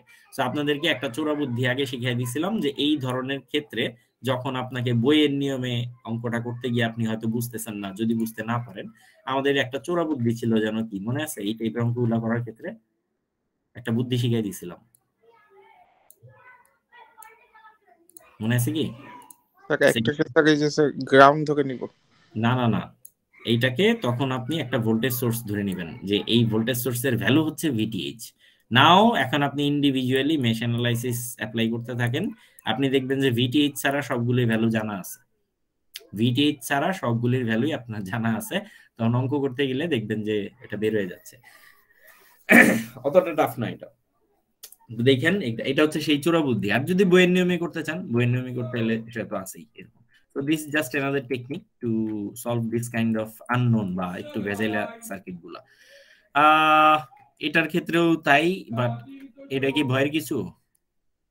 ফ্লোটিং রেজিস্টারটা উপরে দেওয়া থাকে, এখানে ওরা নিচে দিয়ে দিচ্ছে, আর কোনো তফাৎ নাই, সেই একই থেভেনিন ইকুইভ্যালেন্স সার্কিট করার জন্য। সো সিম্পল, এটাকে যেটা দেয়া আছে এটাকে থেভেনিন বের করা লাগবে। সো এটা থেভেনিন বের করা খুব সোজা। আপনার প্রথম কাজ হচ্ছে থেভেনিন সার্কিটের জন্য ভিটিএইচ, এবং আগে বের করতেন আরটিএইচ, এখন বের করতে দেবেন হচ্ছে জেডটিএইচ। ভিটিএইচ এবং জেডটিএইচ ক্যালকুলেট করা is your job. So individual জেডটিএইচ বের করার জন্য যেহেতু আমাদের ডিপেন্ডেন্ট সোর্স নাই, আমাদের লাইফ খুব ভালো, তাহলে আমরা ইন্ডিপেন্ডেন্ট সোর্স গুলাকে অফ করে দিই, তারপরে এই জিনিসগুলোকে আমরা সিম্পল সিরিজ প্যারালাল দিয়ে বাইর করি। সো পুরোটা একটা জেড, পুরোটা একটা জেড, পুরোটা একটা Z. So this is 6 plus J2, quite straight forward যেহেতু সিরিজে আছে। 6 plus J2 ohm, this is J4 and this is 10। এরপরে বুঝাই যাচ্ছে যে নামগুলা দিয়ে দেন, তাহলে একটু ইজি হয়। Z1, Z2 and Z3. So what is your ZTH? ZTH should be Z3 plus Z1 parallel Z2. একইভাবে যদি আপনাকে VTH বের করতে বলা হইতো, VTH বের করার জন্য আপনার কাজ হচ্ছে, খেয়াল করে দেখেন, VA minus VB, VA minus VB আপনার হচ্ছে বের করা, রাইট? সো এই জায়গা থেকে আপনি দেখতেছেন VB এর সাথে কানেক্টেড যে রেজিস্টারটা, দিস ইজ ফ্লোটিং, তো এটা বেল নাই।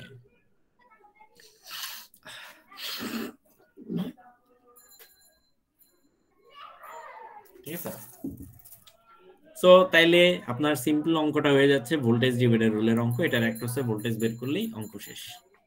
আচ্ছা, যাই হোক, বিভিন্ন ভাবে অঙ্কটা করা যায়, অথবা অনেকে মনে করতে পারে যে স্যার এই জায়গায় আমি গ্রাউন্ড ধরবো, তাইলে এইটারে ফ্লোটিং ধরে বাদ দিন, একই কথা, যেভাবে আপনি ধরেন ঘুরে ফিরে সেই একই অঙ্কই আসে।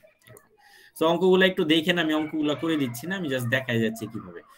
এই জায়গায় ডিপেন্ডেন্ট সোর্স আছে, সো ZTH ক্যালকুলেট করার জন্য আপনাকে বাইরে থেকে এক্সটার্নালি একটা ভোল্টেজ সোর্স, 1 ভোল্টের ভোল্টেজ সোর্স বা 1 এম্পিয়ারের কারেন্ট সোর্স কানেক্ট করে নিয়ে তারপরে ওহমস লর মাধ্যমে ZTH বের করা লাগবে, ইত্যাদি ইত্যাদি। সো উদাহরণের অঙ্ক কাইন্ডলি দেখে নিয়েন আপনারা, আমি এগুলা খুব বেশি আগাবো না, এই চ্যাপ্টার আমি মোটামুটি ফাঁকিবাজি করে পার করতেছি। নর্টন ইকুইভ্যালেন্ট সার্কিটও তাই, এখানে ফার্স্টে লোডের ভ্যালুটা দিয়ে তারপরে বলছে যে লোডের মধ্য দিয়ে যে কারেন্টটা আছে সেই কারেন্টটা বের করেন ইউজিং নর্টনস থিওরেম।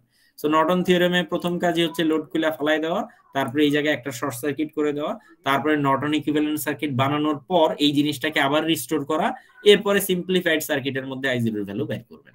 সো ওরা সম্ভবত এই কাজই করছে, ফার্স্টে নর্টন সার্কিট বের করে নিছে, তারপরে নর্টন সার্কিট যখন বের হয়ে গেছে সেই জায়গায় আবার লোডটাকে রিস্টোর করে দিছে, দিয়ে তারপরে দেখছে কারেন্ট ডিভাইডার রুল দিয়ে এটার মধ্যে ভ্যালুটা কত। Quite straight forward and simple. So এই জায়গায় আপনার প্র্যাকটিস করা ছাড়া আর তেমন কিছু করার নাই। সো এখানে 20টা অঙ্ক আছে প্র্যাকটিস করার জন্য।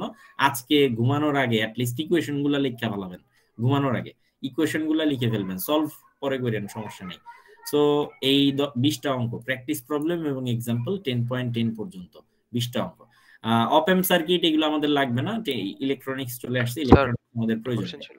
বলেন স্যার, যদি এরকম হয় যে নর্টনস সার্কিট অ্যাপ্লাই করার সময় যে শর্ট সার্কিট হয়ে গেল, তখন স্যার একটা ইন্ডাক্টর আর ক্যাপাসিটর স্যার শর্ট হইতেছে, ওই সময় কি ওটা মানে ফ্লোটিং হিসেবে বাদ দিতে পারবো না?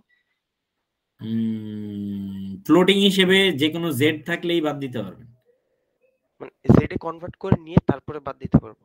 হ্যাঁ, মানে সবকিছুকে আগে জেডে নিয়ে যেতে হবে, everything should be transformed into phasor domain, তারপরে আপনি ফ্লোটিং নাকি প্রিভিয়াস যে কোনো টেকনিক অ্যাপ্লাই করতে পারবেন।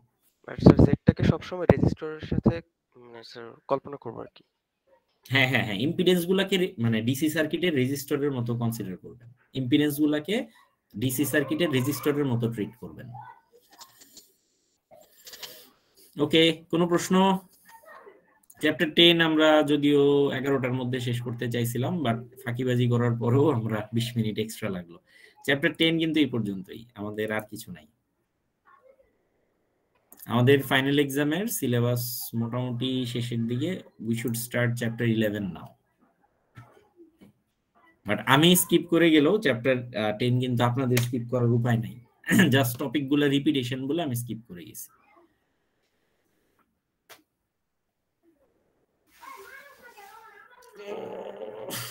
পাঁচ মিনিট ব্রেক দেই, একটু মাথা গরম হয়ে গেছে যেহেতু নতুন টপিক, একটু ব্রেক দেই, 5 মিনিটস ব্রেক।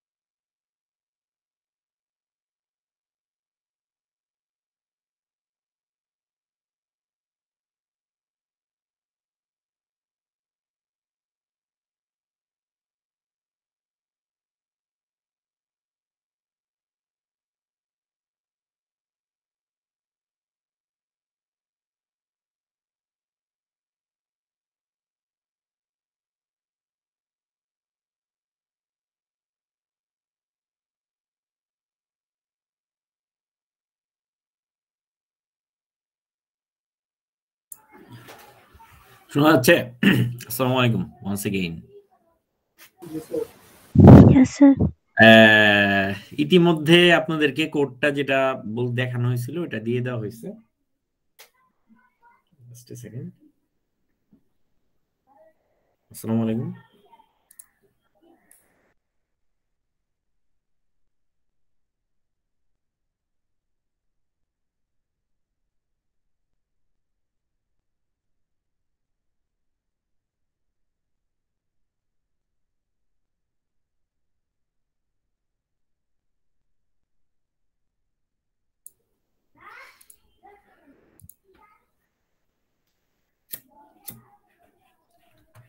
আচ্ছা, সো ওই পাইথন কোডটা দিয়ে দেওয়া হয়েছে এবং আপনাদের ল্যাবের একটা প্রজেক্ট করা লাগবে।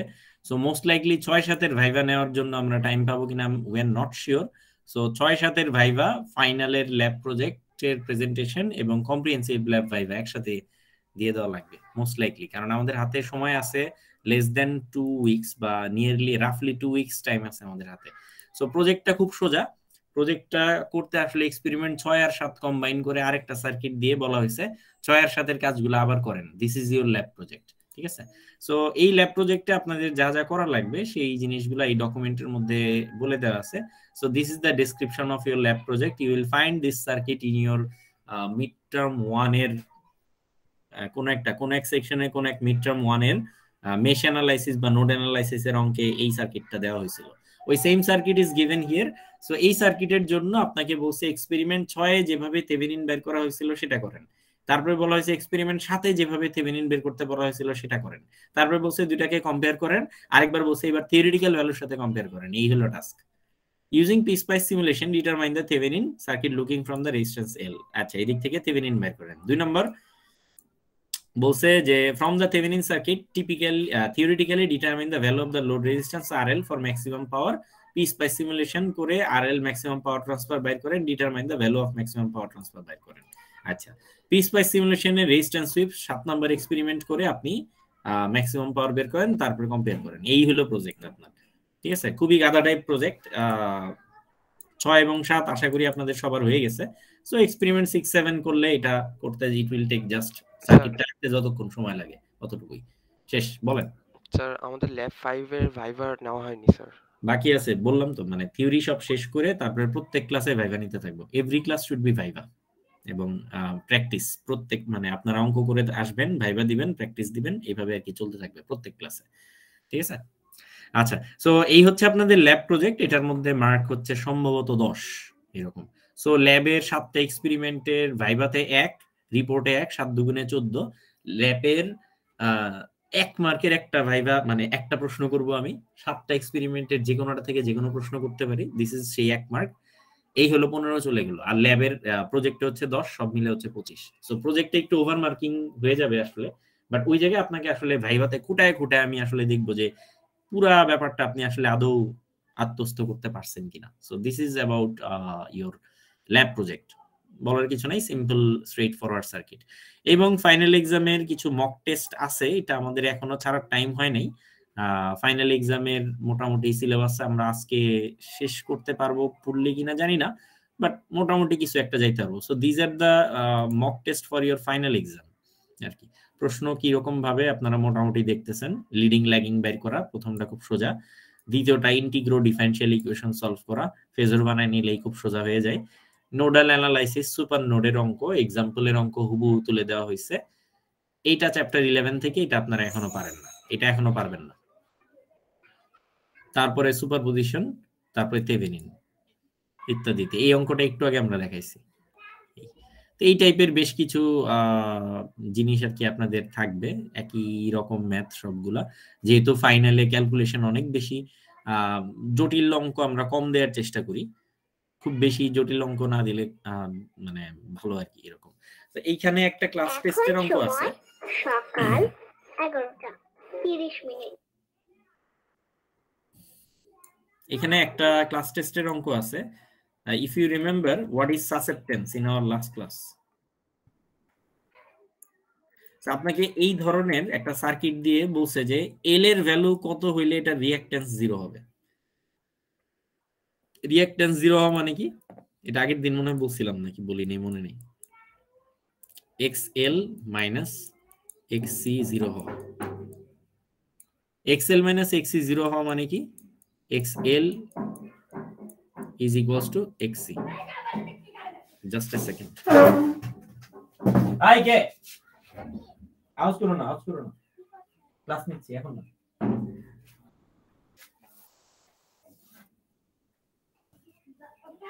আচ্ছা, সো xl হচ্ছে ওমেগা l and xc হচ্ছে 1 upon omega c।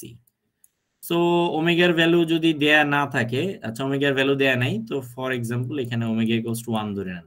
So this is omega. এখন আপনাকে কাজ হচ্ছে এই জায়গা থেকে কোনটা কোনটা জানেন আর কোনটা কোনটা জানেন না। দেখেন এখান থেকে শুধু এল ছাড়া বাকি তিনটাই জানা আছে, ওমেগাও জানা আছে, বাকি দুইটা সিও জানা আছে, ওমেগাও জানা আছে। সো সিম্পলি এখান থেকে সি এর ভ্যালু বসায় দেন, ওমেগার ভ্যালু বসায় দেন, এল এর ভ্যালু কত আছে সেটা বাইর করেন। সামটাইমস এই জায়গায় একটু প্যাচ লাগানোর জন্য আপনাদেরকে বলে দেওয়া হয় যে রিঅ্যাকট্যান্স 0, এটা না বলে আমি এখানে বলে দিই যে সাসেপ্টেন্স ইনফিনিটি।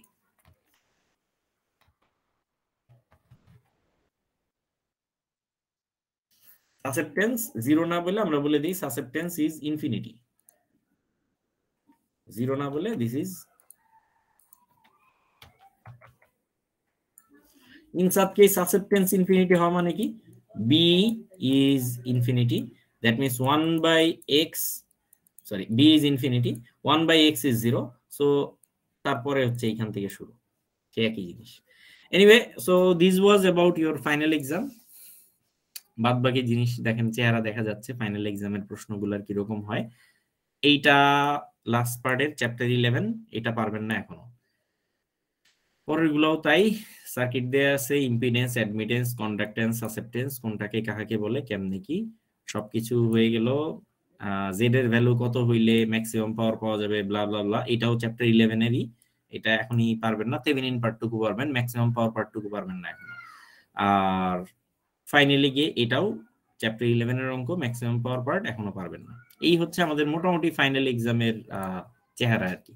আশা করি কোনো প্রশ্ন আছে কি? Any question? নাই। আচ্ছা, সো আমরা তাহলে চ্যাপ্টার 11 এখন শুরু করি। চ্যাপ্টার 11 মেইনলি পাওয়ার নিয়ে কথাবার্তা। তো আমরা এসি পাওয়ার নিয়ে কথাবার্তা বলবো। সো ফার আমরা বলছিলাম পাওয়ার মানে কি জানো কি? What is power? আচ্ছা ভিআই, আচ্ছা ওটা ডিসির ক্ষেত্রে পাওয়ার মানে হচ্ছে ভোল্টেজ আর কারেন্টের গুণফল। এসি পাওয়ারের ক্ষেত্রেও তাই, ভোল্টেজ আর কারেন্টের গুণফল ওই একই জিনিস। সো আমরা যদি দুইটা আমাদেরই থাকে ভোল্টেজ পাওয়ারের যদি এক্সপ্রেশন দেওয়া থাকে, সো পাওয়ারের টাইম ডোমেইনে, তাহলে আমরা আগের মতো এখন পিটি দিয়ে লিখব। So power should be PT is equals to voltage আর কারেন্টের গুণফল, ভোল্টেজ ইনটু কারেন্ট, এরকম। সো দিস ইজ এসি পাওয়ার। আচ্ছা, এই ধরনের মনে রাখতে হবে যে এসিতে পাওয়ার অনেক ধরনের আছে। এসি পাওয়ার অ্যাটলিস্ট 4-5 রকমের আছে। সো প্রথমেই যেই পাওয়ার, যেটা কিনা আমরা আগে ডিসিতে যেভাবে শিখে আসছি, এই নিয়মে যদি আমরা পাওয়ার বের করি, এই পাওয়ারকে আমরা বলবো ইনস্ট্যান্টিনিয়াস পাওয়ার। ইনস্ট্যান্ট মানে হচ্ছে তাৎক্ষণিক।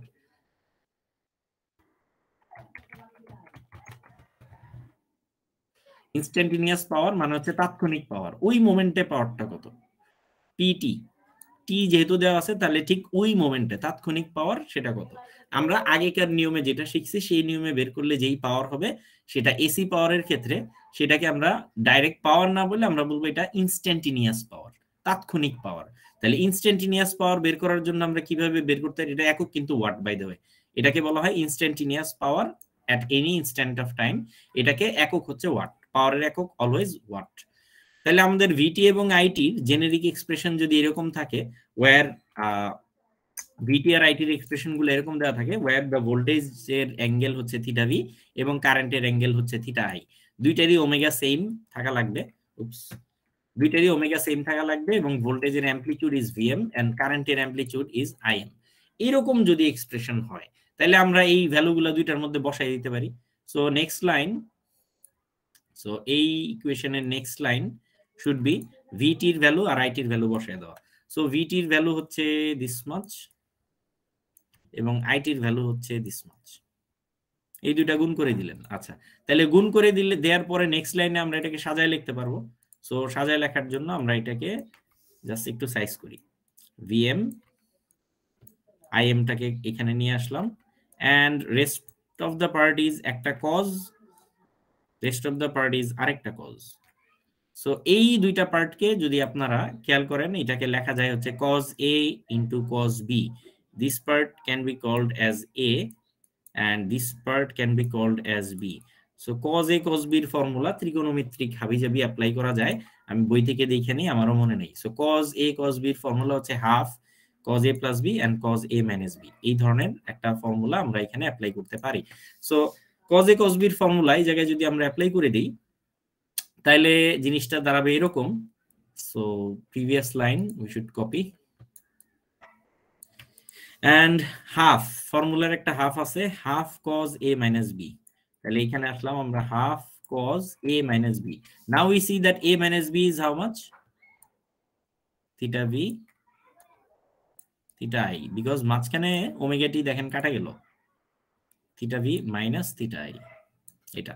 So cos A minus B plus আবার হাফ ইন্টু হোয়াট এভার যেই পার্টটা আছে সেটা আসবে, তাহলে আবার হাফ ইন্টু কজ ইন্টু এইটা, আমরা জাস্ট সিম্পলি ফর্মুলা বসাই দিচ্ছি, তারপরে যা হয় তাই আর কি।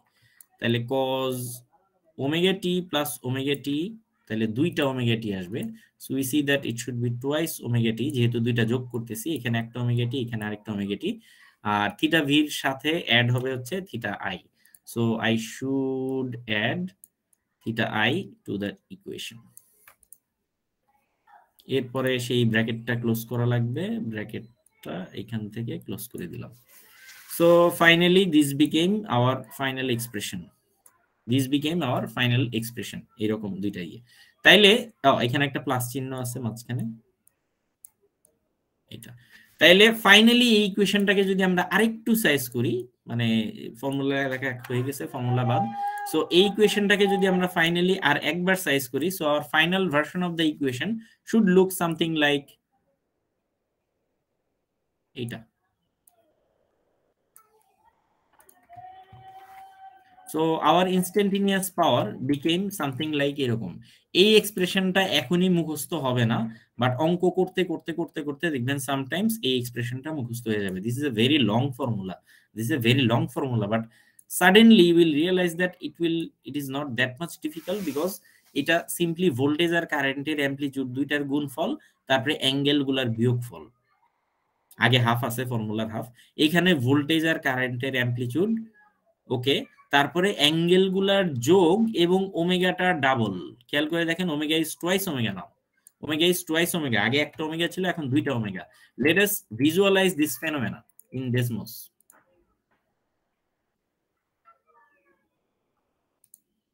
সো একটা অঙ্ক চলে যাই, যেহেতু আমাদের এক্সাম্পল 11.1, এখানে আমাদের ভিটি এবং আইটি দুইটা দেয়া আছে। So 120 cos 377t plus 45 degree. So our VT is 120 cos 377t plus 45 degree বানাইতে হলে পাই বাই 180।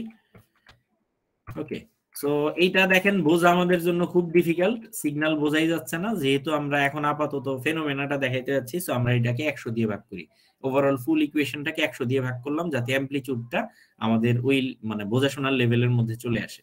এবং ওমেগা ইজ এত বেশি যে এখানে ফ্রিকোয়েন্সি আমরা দেখতেই পারতেছি না, পুরোটা লাল হয়ে গেছে। সো ওমেগাটাও আমরা একটু স্কেল ডাউন করে লেটস সে 0.3 করে দিই, জাস্ট বোঝার সুবিধার না, 0.3 বেশি বোঝা না, বোঝার সুবিধার জন্য জাস্ট, আর কিছু না। এরকম now we see that omega কেও স্কেল ডাউন করা হয়েছে, অ্যামপ্লিটিউড কেও স্কেল ডাউন করা হয়েছে, জাস্ট আপনাদের ক্লাসে দেখার সুবিধার জন্য, দেখতে সুবিধা হওয়ার জন্য। এনিওয়ে আইটির জন্য এক্সপ্রেশন যেটা, সেটা লিখে ফেলা যাক। সো আইটি শুড বি, প্রশ্নে যেটা দেয়া আছে, 10 cos minus 10 degree, 10 cos minus 10 degree. So this is 10 cos 377t minus 10 into pi by 180 দিয়ে আমি রেডিয়ানে কনভার্ট করে নিলাম। Okay, so again this one can be scaled down for individual omega, এবং এইটারও আমি জাস্ট দেখার সুবিধার জন্য আমি স্কেল ডাউন করে দিলাম 10 দিয়ে ভাগ করে। সো আইটি কে 10 দিয়ে ভাগ করছি, এটাকে 100 দিয়ে ভাগ করছি। এখন আমরা কোয়াইট স্ট্রেট ফরওয়ার্ড, আমরা বুঝতে পারতেছি লিডিং ল্যাগিং কোনটা। কে লিডিং বলেন তো, ভোল্টেজ না current? which one is leading? কথা বলেন একটু। Sir voltage. Sir voltage is voltage. Leading. voltage, voltage যদি লিড করে কত ডিগ্রি লিড করে এখান থেকে, কত ডিগ্রি লিড করে voltage? 55 degree, 55 degree, 45 minus minus 10 which is 55 degree angle compare করলে, অথবা এখান থেকে ইন্ডিভিজুয়ালিও বের করা যাবে। এই সার্কিটটা ক্যাপাসিটিভ না ইন্ডাকটিভ? এই সার্কিটটা ক্যাপাসিটিভ নাকি ইন্ডাকটিভ? ক্যাপাসিটিভে কারেন্ট লিড করে, তাহলে এই সার্কিটটা ক্যাপাসিটিভ নাকি ইন্ডাকটিভ?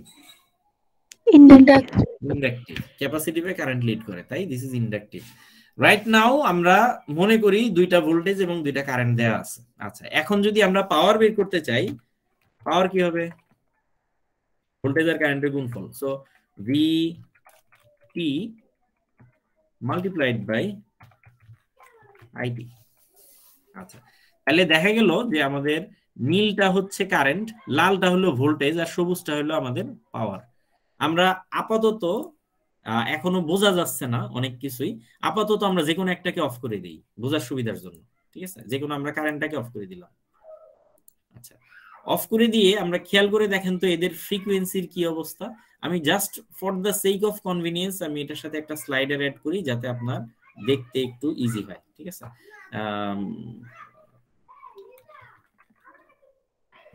প্লাস A,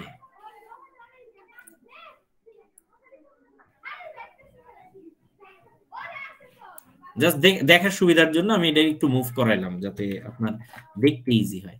দেখেন তো যেই টাইমে ভোল্টেজটা একটা ফুল সাইকেল কমপ্লিট করছে সেই টাইমে পাওয়ার কয়টা সাইকেল কমপ্লিট করছে? স্যার দুইটা। এটা কি সবাই দেখতে পাচ্ছেন? যেই টাইমে yes sir, ভোল্টেজটা একটা সাইকেল কমপ্লিট হয়েছে, পাওয়ারের দুইটা সাইকেল কমপ্লিট হয়েছে। তার মানে পাওয়ারের ফ্রিকোয়েন্সি কি ডাবল না অর্ধেক? double, ফ্রিকোয়েন্সি কিন্তু double. We see that the frequency is double. যদি ভোল্টেজের ফ্রিকোয়েন্সি হয় 377, কারেন্টের ফ্রিকোয়েন্সি হবে 2 ইন্টু 377। রাইট নাও আমরা দেখার সুবিধার জন্য ভোল্টেজের ফ্রিকোয়েন্সি হচ্ছে 3.77, তার মানে পাওয়ারের ফ্রিকোয়েন্সি হচ্ছে 2 ইন্টু 3.77। এই জিনিসটাই কিন্তু আমরা ফেনোমেনন নিজের চোখে দেখছি যে এখানে দেখেন ফর্মুলার একটা 2 আসে।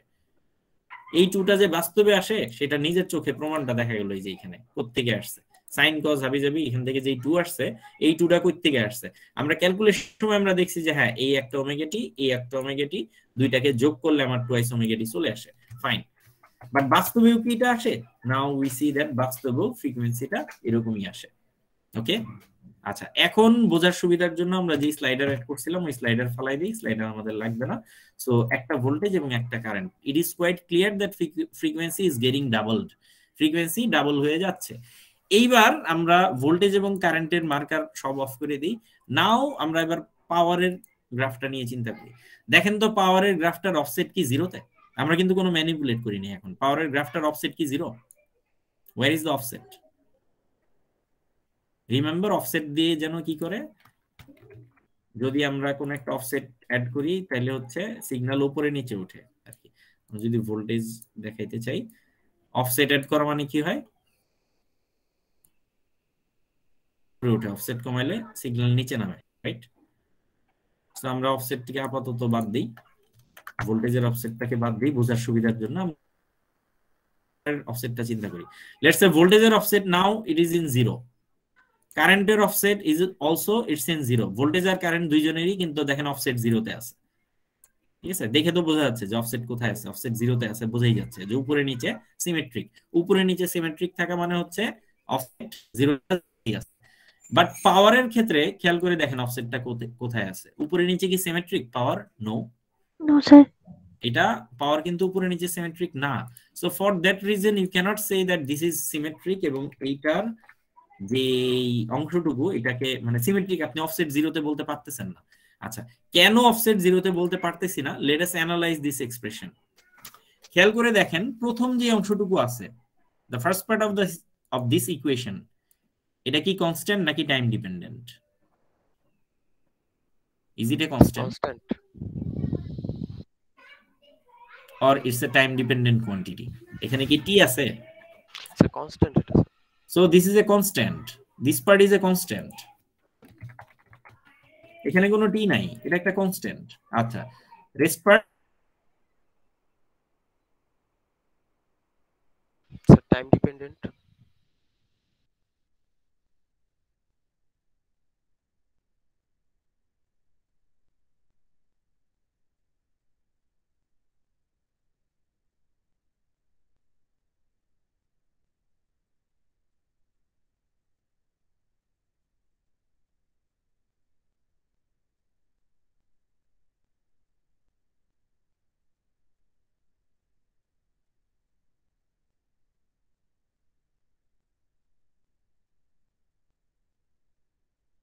ওমেগা এবং তার ফেজ অ্যাঙ্গেল হচ্ছে theta V plus theta I. তাহলে এটাকে যদি আপনাকে ফেজরে লিখতে বলতো আপনি কিভাবে লিখতেন? Half ভিএমআইএম angle theta V minus theta, তাই না? জি হ্যালো স্যার, স্যার আপনি ডিসকানেক্ট হয়ে গিয়েছিলেন। স্যার এই পার্টগুলো শোনা যায়নি স্যার। অনেকক্ষণ ধরে ডিসকানেক্টেড, শুনি নাই। সো আমরা যেটা বলতেছিলাম যে ইনস্ট্যান্টিনিয়াস পাওয়ারের যে এক্সপ্রেশনটা আমরা ফার্স্টে বের করছি, সেইটার মধ্যে যেই পার্টটুকু আছে তার প্রথম পার্টটা তো কনস্ট্যান্ট, এটা কি আমরা বুঝতে পারছি? ফার্স্ট পার্ট ইজ কনস্ট্যান্ট, এখানে কোনো টাইম ডিপেন্ডেন্ট কোনো কিছু নাই। Second part is not constant because there is a টি, তাহলে এটা একটা time dependent quantity. This is a sinusoid. If you try to observe this equation, observe this part, you will see that this is a sinusoid. এটা কিন্তু একটা sinusoid, খেয়াল করে দেখেন। এই সাইনোসয়েডের অ্যামপ্লিটিউড কত? Half ভিএমআইএম is the amplitude. এই সাইনোসয়েডের omega কত? Twice omega. এই সাইনোসয়েডের ফেজ অ্যাঙ্গেল কত? Theta V plus theta I. So আপনাকে যদি এই সাইনোসয়েডকে ফেজরে নিতে বলে সেকেন্ড পার্টটাকে, তাহলে half ভিএমআইএম angle theta V plus theta I. Anyway আমাদের ফেজরে নিতে বলে নাই, বাট আমাদের মূল ব্যাপারটা হচ্ছে একটা কনস্ট্যান্টের সাথে একটা সাইনোসয়েড যোগ হয়েছে। তো একটা কনস্ট্যান্টের সাথে একটা সাইনোসয়েড যোগ হলে কি হয়? আমরা ভোল্টেজের টাকার দিকে যদি তাকাই, একটা voltage itself is a sinusoid, এটার সাথে একটা কনস্ট্যান্ট অ্যাড হয়েছে, লেটস সে 5 অ্যাড করছি, তাহলে 5 অ্যাড করলে কি হবে? হ্যাঁ স্যার অফসেট হবে না ওটা? হ্যাঁ অফসেট, তার মানে কনস্ট্যান্ট যেই পার্টটা অ্যাড করতেছেন this is your offset actually. So constant আমি 2 অ্যাড করলে 2 ঘর উপরে উঠতেছে, কনস্ট্যান্ট আমি 3 বিয়োগ করলে 3 ঘর নিচে নামতেছে। সো যেই কনস্ট্যান্টটা অ্যাড করা হয় this is the offset part. So তাইলে আমরা ইনস্ট্যান্টিনিয়াস পাওয়ারের ক্ষেত্রে যে কনস্ট্যান্ট পার্টটা দেখতেছি, what should be this one, what should be the role of this one, তাই না? It will create the offset.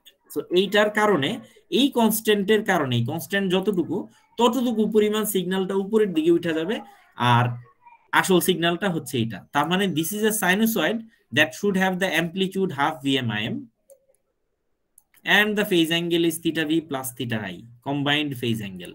So এই সাইনোসয়েড বা এই ফেজরটা সার্টেইন পরিমাণ উপরের দিকে উঠবে। কতটুকু পরিমাণ উপরে উঠবে? তার শুরুর যেই কনস্ট্যান্ট পার্টটা ছিল অতটুকু পরিমাণ উপরের দিকে উঠে যাবে। আচ্ছা, তার মানে আমরা ডেসমোস থেকে একটু আগে পাওয়ারের যেই গ্রাফটা পাইছিলাম, দেখেন পাওয়ারের গ্রাফটা উপরে উঠে গেছে না? এখন আপনাকে যদি বলা হয় ফাইন্ড দ্য অফসেট, অফসেট বের করবেন কিভাবে? Pick value, positive pick minus negative pick divided by 2। বলেন তো অফসেট কত right now? Y ভ্যালুগুলা, positive pick is 0.9441 minus 0.2559, দুইটাকে যোগ করেন মানেই করেন, তারপরে 2 দিয়ে ভাগ করেন, তাহলে you will have the offset. আচ্ছা, তার মানে অফসেটটা যেখানে থাকার কথা সেখানে নাই, অফসেটটা আরো উপরে উঠে গেছে। ওকে, অফসেটটা যেহেতু উপরে উঠে গেছে, নাও the offset should be somewhere in between, মাঝামাঝি কোথাও হবে। আমি জাস্ট চোখের আন্দাজে মাঝামাঝি যেখানে হয় সেখানে বসানোর চেষ্টা করতেছি। Let's say this one. তাহলে হিয়ার ইজ দ্য অফসেট, তাই না? কারো কোনো কনফিউশন এই পর্যন্ত? হ্যালো? না স্যার। আচ্ছা, সো অফসেটটা বাইর করব কেমনে? Positive pick minus negative pick, so minus negative pick, so this is plus divided by 2, যা হবে that will be your offset. এখন আমরা যদি অফসেটটা জিরোতে থাকতো তাইলে কি হইতো? আচ্ছা, let us bring back another expression ভোল্টেজের জন্য। দেখেন এটা কিন্তু অফসেট জিরোতে আছে। এখন আমরা যদি বলি যে কোনো কিছুর ইন্টিগ্রেশন, কোন একটা ফাংশনের ইন্টিগ্রেশন, সেটা বলতে আসলে কি বোঝায়? আপনারা এইচএসসি তে শিখছেন ইন্টিগ্রেশন মানে হচ্ছে area under the curve. Let us সে আপনাকে যদি বলা হয় যে this is a function FX, বা ভোল্টেজের ফাংশন লেটস সে এফএক্স তো না, এটা লেটস কল ইট ভিটি, ভোল্টেজের ফাংশন ভিটি। সো এই ফাংশনকে যদি ইন্টিগ্রেট করতে বলা হয় যে ইন্টিগ্রেশন অফ ভিটি, এটা এই ইন্টিগ্রেশন মানে হচ্ছে এরিয়া আন্ডার দ্য কার্ভ। ইন্টিগ্রেশনের লিমিট যদি আপনাকে বলে দেয় 0 থেকে 5 পর্যন্ত বা 0 থেকে 3 পর্যন্ত, তাহলে ইন্টিগ্রেশনের লিমিট দিল 0 থেকে 3 পর্যন্ত। তার মানে আপনি you should go from 0 up to 3 এই পর্যন্ত।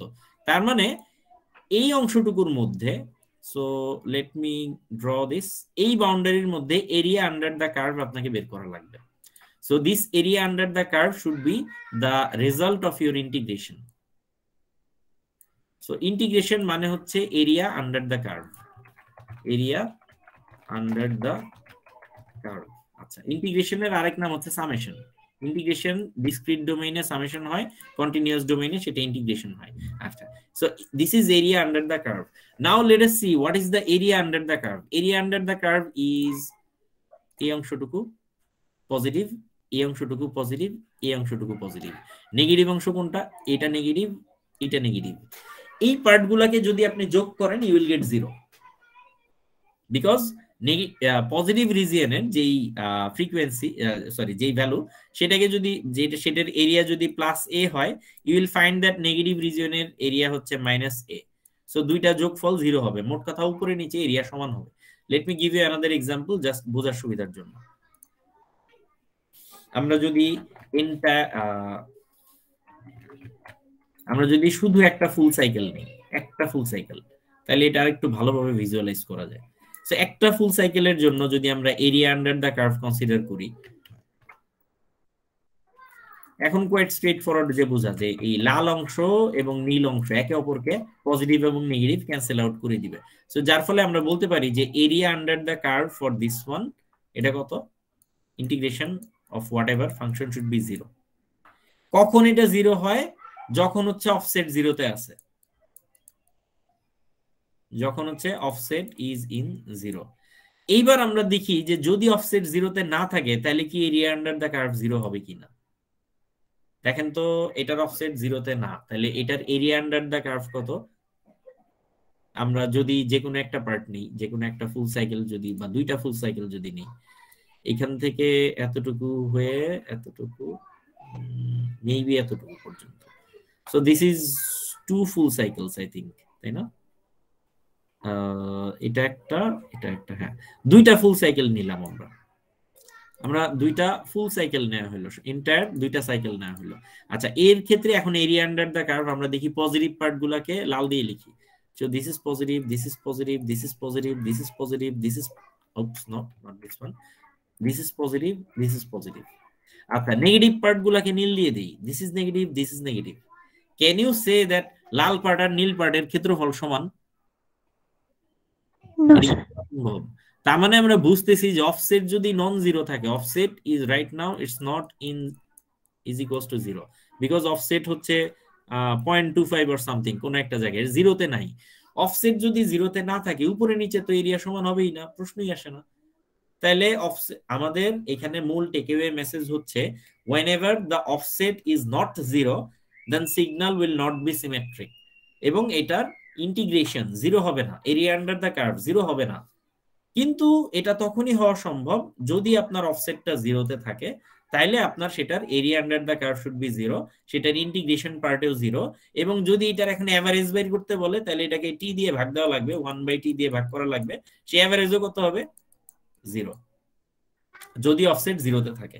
যদি অফসেট 0 তে না থাকে তাহলে কি এভারেজ 0 হবে? Because area under the curve will not be 0। So area under the curve is not 0, therefore তাহলে এটার এভারেজও 0 হবে না। সাম যদি 0 না হয়, সাম divided by time should be your average, এভারেজও 0 হবে না, এটাই। সো এই জিনিসটাই আপনাদের বইতে বারবার আপনাদেরকে এই টাইপের বিভিন্ন ফিগার দিয়ে দেখানো হয়েছে। যদি আপনি এটাকে পাওয়ার ক্যালকুলেশন করতে চান, ইন সাচ কেস আপনার এই পাওয়ারটা কিছুটা অফসেট হইতে বাধ্য। তো এই ফিগারটাই আমরা যে এখানে দেখাইছি, খেয়াল করে দেখেন, এই same figure, this is the same figure. এখানে যে ডটেড লাইনটা আছে that is your offset, dotted line যেটা আছে দ্যাট ইজ ইওর অফসেট। এবং অফসেটটা কত আমরা এক্সপ্রেশন থেকে একটু আগে দেখছি, অফসেটের value should be how much, half VMIM cos theta v minus theta I. This part will be the constant part is your offset. তাইলে এই কনস্ট্যান্ট পার্টটাই হচ্ছে আপনার কতটুকু পরিমাণ সিগন্যাল উপরে উঠবে, এই কনস্ট্যান্টের ভ্যালু যতটুকু, এই কনস্ট্যান্টের ভ্যালু যদি কম হয় কম উপরে উঠবে, বেশি হলে বেশি পরিমাণ উপরে উঠবে। এখন দেখেন আমাদের বইতেও কিন্তু এই অফসেটের ভ্যালুটাই ওইটাই লিখছে, half VMIM cos theta v minus theta I. So this part would offset the signal towards the positive y direction বা উপরের দিকে, আপওয়ার্ড ডিরেকশনে এই সিগন্যালটা এই পরিমাণ উপরের দিকে উঠে যাবে।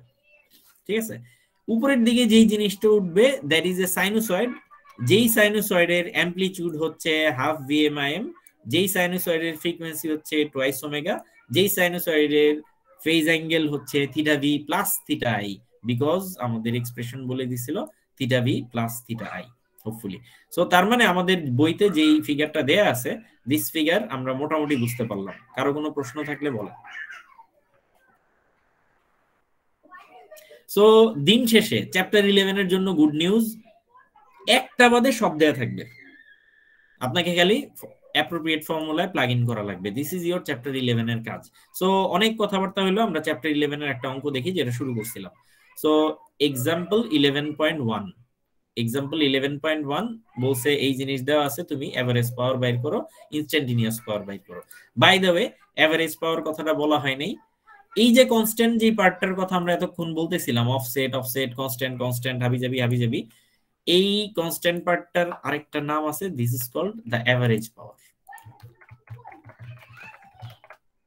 এটারই আরেক নাম হচ্ছে this is called the average power. So আর পুরোটার নাম যেন কি, entire thing is called কি যেন বলে এটাকে, ইনস্ট্যান্টেনিয়াস পাওয়ার। সো ইনস্ট্যান্টেনিয়াস পাওয়ার মানে হচ্ছে average power plus some kind of sinusoid. Instantaneous পাওয়ার মানে এভারেজ পাওয়ার যেটা কিনা কনস্ট্যান্ট, যেটা কিনা অফসেট, যেটা টাইম ডিপেন্ডেন্ট না, যেটা একটা ফিক্সড সংখ্যা। আর this part sinusoid partটা it's not a constant, it's a formula, it's a sinusoid. So instantaneous power একটা constant part এবং একটা সাইনোসয়েডের সমষ্টি এরকম। সো লেট আস সি আমরা অঙ্ক কিভাবে করব।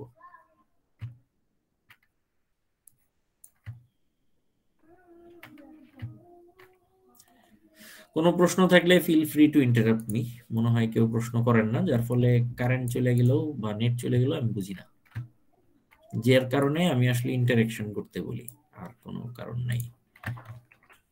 Anyway, দুইটা আমাদের সাইনোসয়েড দেওয়া আছে, our VT is given as this and our IT is given as this। দেখেন এই চ্যাপ্টারে এসে তারা আবার ভালো হয়ে গেছে, VT IT ব্র্যাকেট দেওয়া শিখছে। আচ্ছা, ভালো কথা। বলছে যে ইনস্ট্যান্ট, এগুলা কিন্তু আগেই ফেজরে নিব না, ফেজরে নিলে কেমনে হবে এগুলো আমরা পরে দেখবো, আগে আমরা টাইমের মধ্যেই শুধুমাত্র দেখি। আজকে মোস্ট লাইকলি এটা ফেজরে যাইতেও পারবো না, এইটার পাওয়ারের ফেজর পার্টটাই যাইতেই পারবো না। পাওয়ার পার্টটা শুধু সাইনোসয়েড পার্টটা নিয়ে কি হয় সেগুলো নিয়ে কিন্তু আজকে আমরা কথাবার্তা বলতেছি। দেখেন দিজ আর অল সাইনোসয়েডস, এগুলো কিন্তু ফেজরে এখনো যায় নাই, all are in time domain. So right now we are still in time domain. Example 11.1 এখানে আমাদেরকে বলছে find the instantaneous power and average power বের করো। আচ্ছা, খুশির সংবাদ, একটু আগে বলছিলাম এই চ্যাপ্টারে অঙ্কগুলা সহজ, একটা বাদে সব দেওয়া আছে, মানে রাইট হ্যান্ড সাইডের যা যা লাগবে সেগুলো সব দেয়া আছে, আপনারা খালি ইকুয়েশনে প্লাগ ইন করা লাগবে। So this is our equation. আমাদের চাইছে কি এভারেজ পাওয়ার। এভারেজ পাওয়ার যেন কোনটা, what is the formula for average power? First এর যেই কনস্ট্যান্ট পার্টটা, this is our average power. And what is the instantaneous power? আমাদের প্রশ্নে বলছে instantaneous power পুরোটা হচ্ছে instantaneous power। তাহলে দেখি এই দুইটা এক্সপ্রেশনের মধ্যে কোন কোন জিনিস আমাদের জানা আছে আর কোন কোন জানা নাই। Do we know VM? এখন সময় দুপুর 12টা। How much is VM? 120. So VM মানে হচ্ছে ভোল্টেজের অ্যাঙ্গেল, so this is 120। আচ্ছা, how much is theta V? How much is theta V? 45. 45 degree. Okay. How much is IM? 10 10. How much is theta I? -10 -10. So এখানে minus minus দুইবার আসবে, theta এর value কিন্তু -10 এরকম। তো এভারেজ পাওয়ারের চারটেই জানেন। আচ্ছা, পরের পার্টের মধ্যে সবগুলাই জানেন except how much is omega. How much is omega? 377 3770। বাদ বাকি বোঝার কিচ্ছু নাই, অঙ্কে বসায় দেন, যা আসে তাই অ্যান্সার। একক হচ্ছে ওয়াট, একক হচ্ছে ওয়াট। বেশ, খুব টাফ কিছু? খালি চিনতে হবে কোনটা ভিএম, কোনটা আইএম, কোনটা থিটা ভি, কোনটা থিটা আই, কোনটা ওমেগা। স্যার জি, এইগুলা ম্যাথে কি কোনো রকম গ্রাফ করে দেখাইতে হবে? কিচ্ছু লাগবে না, দেখেন করে দেওয়া আছে এই প্রশ্নটাই, কিচ্ছু করেনি। ইভেন ওরা আর অনেক কিছু কজে কসবি হাবিজাবি করছে, এগুলা কিচ্ছু করবো না, আমরা জাস্ট এক লাইনে আনসার লিখে দিব, ফর্মুলা এবং নেক্সট লাইনে আনসার। খালি দয়া করে এইটুকু জিনিস দেখায় না আমাকে যে এইটুকু আপনি কিভাবে, এইটুকু যে আপনি বুঝছেন, এটা হচ্ছে মূল খেলা। এই চ্যাপ্টার খুব সোজা, খেয়াল করে দেখবেন। দেখেন অ্যাভারেজ পাওয়ার একটা সংখ্যা আসছে, average power is a number এবং instantaneous power is an expression, যেটার ফার্স্ট পার্টটা হচ্ছে অ্যাভারেজ পাওয়ার এবং পরের part is a sinusoid. So this is your instantaneous power and this first constant part is your average power. Practice problem 11.1, this is also same. VT কত বলেন তো এখান থেকে? How much is VT? 330. How much is sorry VT না VM, voltage and amplitude 330 হচ্ছে। এখনো মুখে মুখে বলার মতো অবস্থা হয় নাই। Let me সো একই অঙ্ক, এখানে just VT R IT change হয়ে গেছে।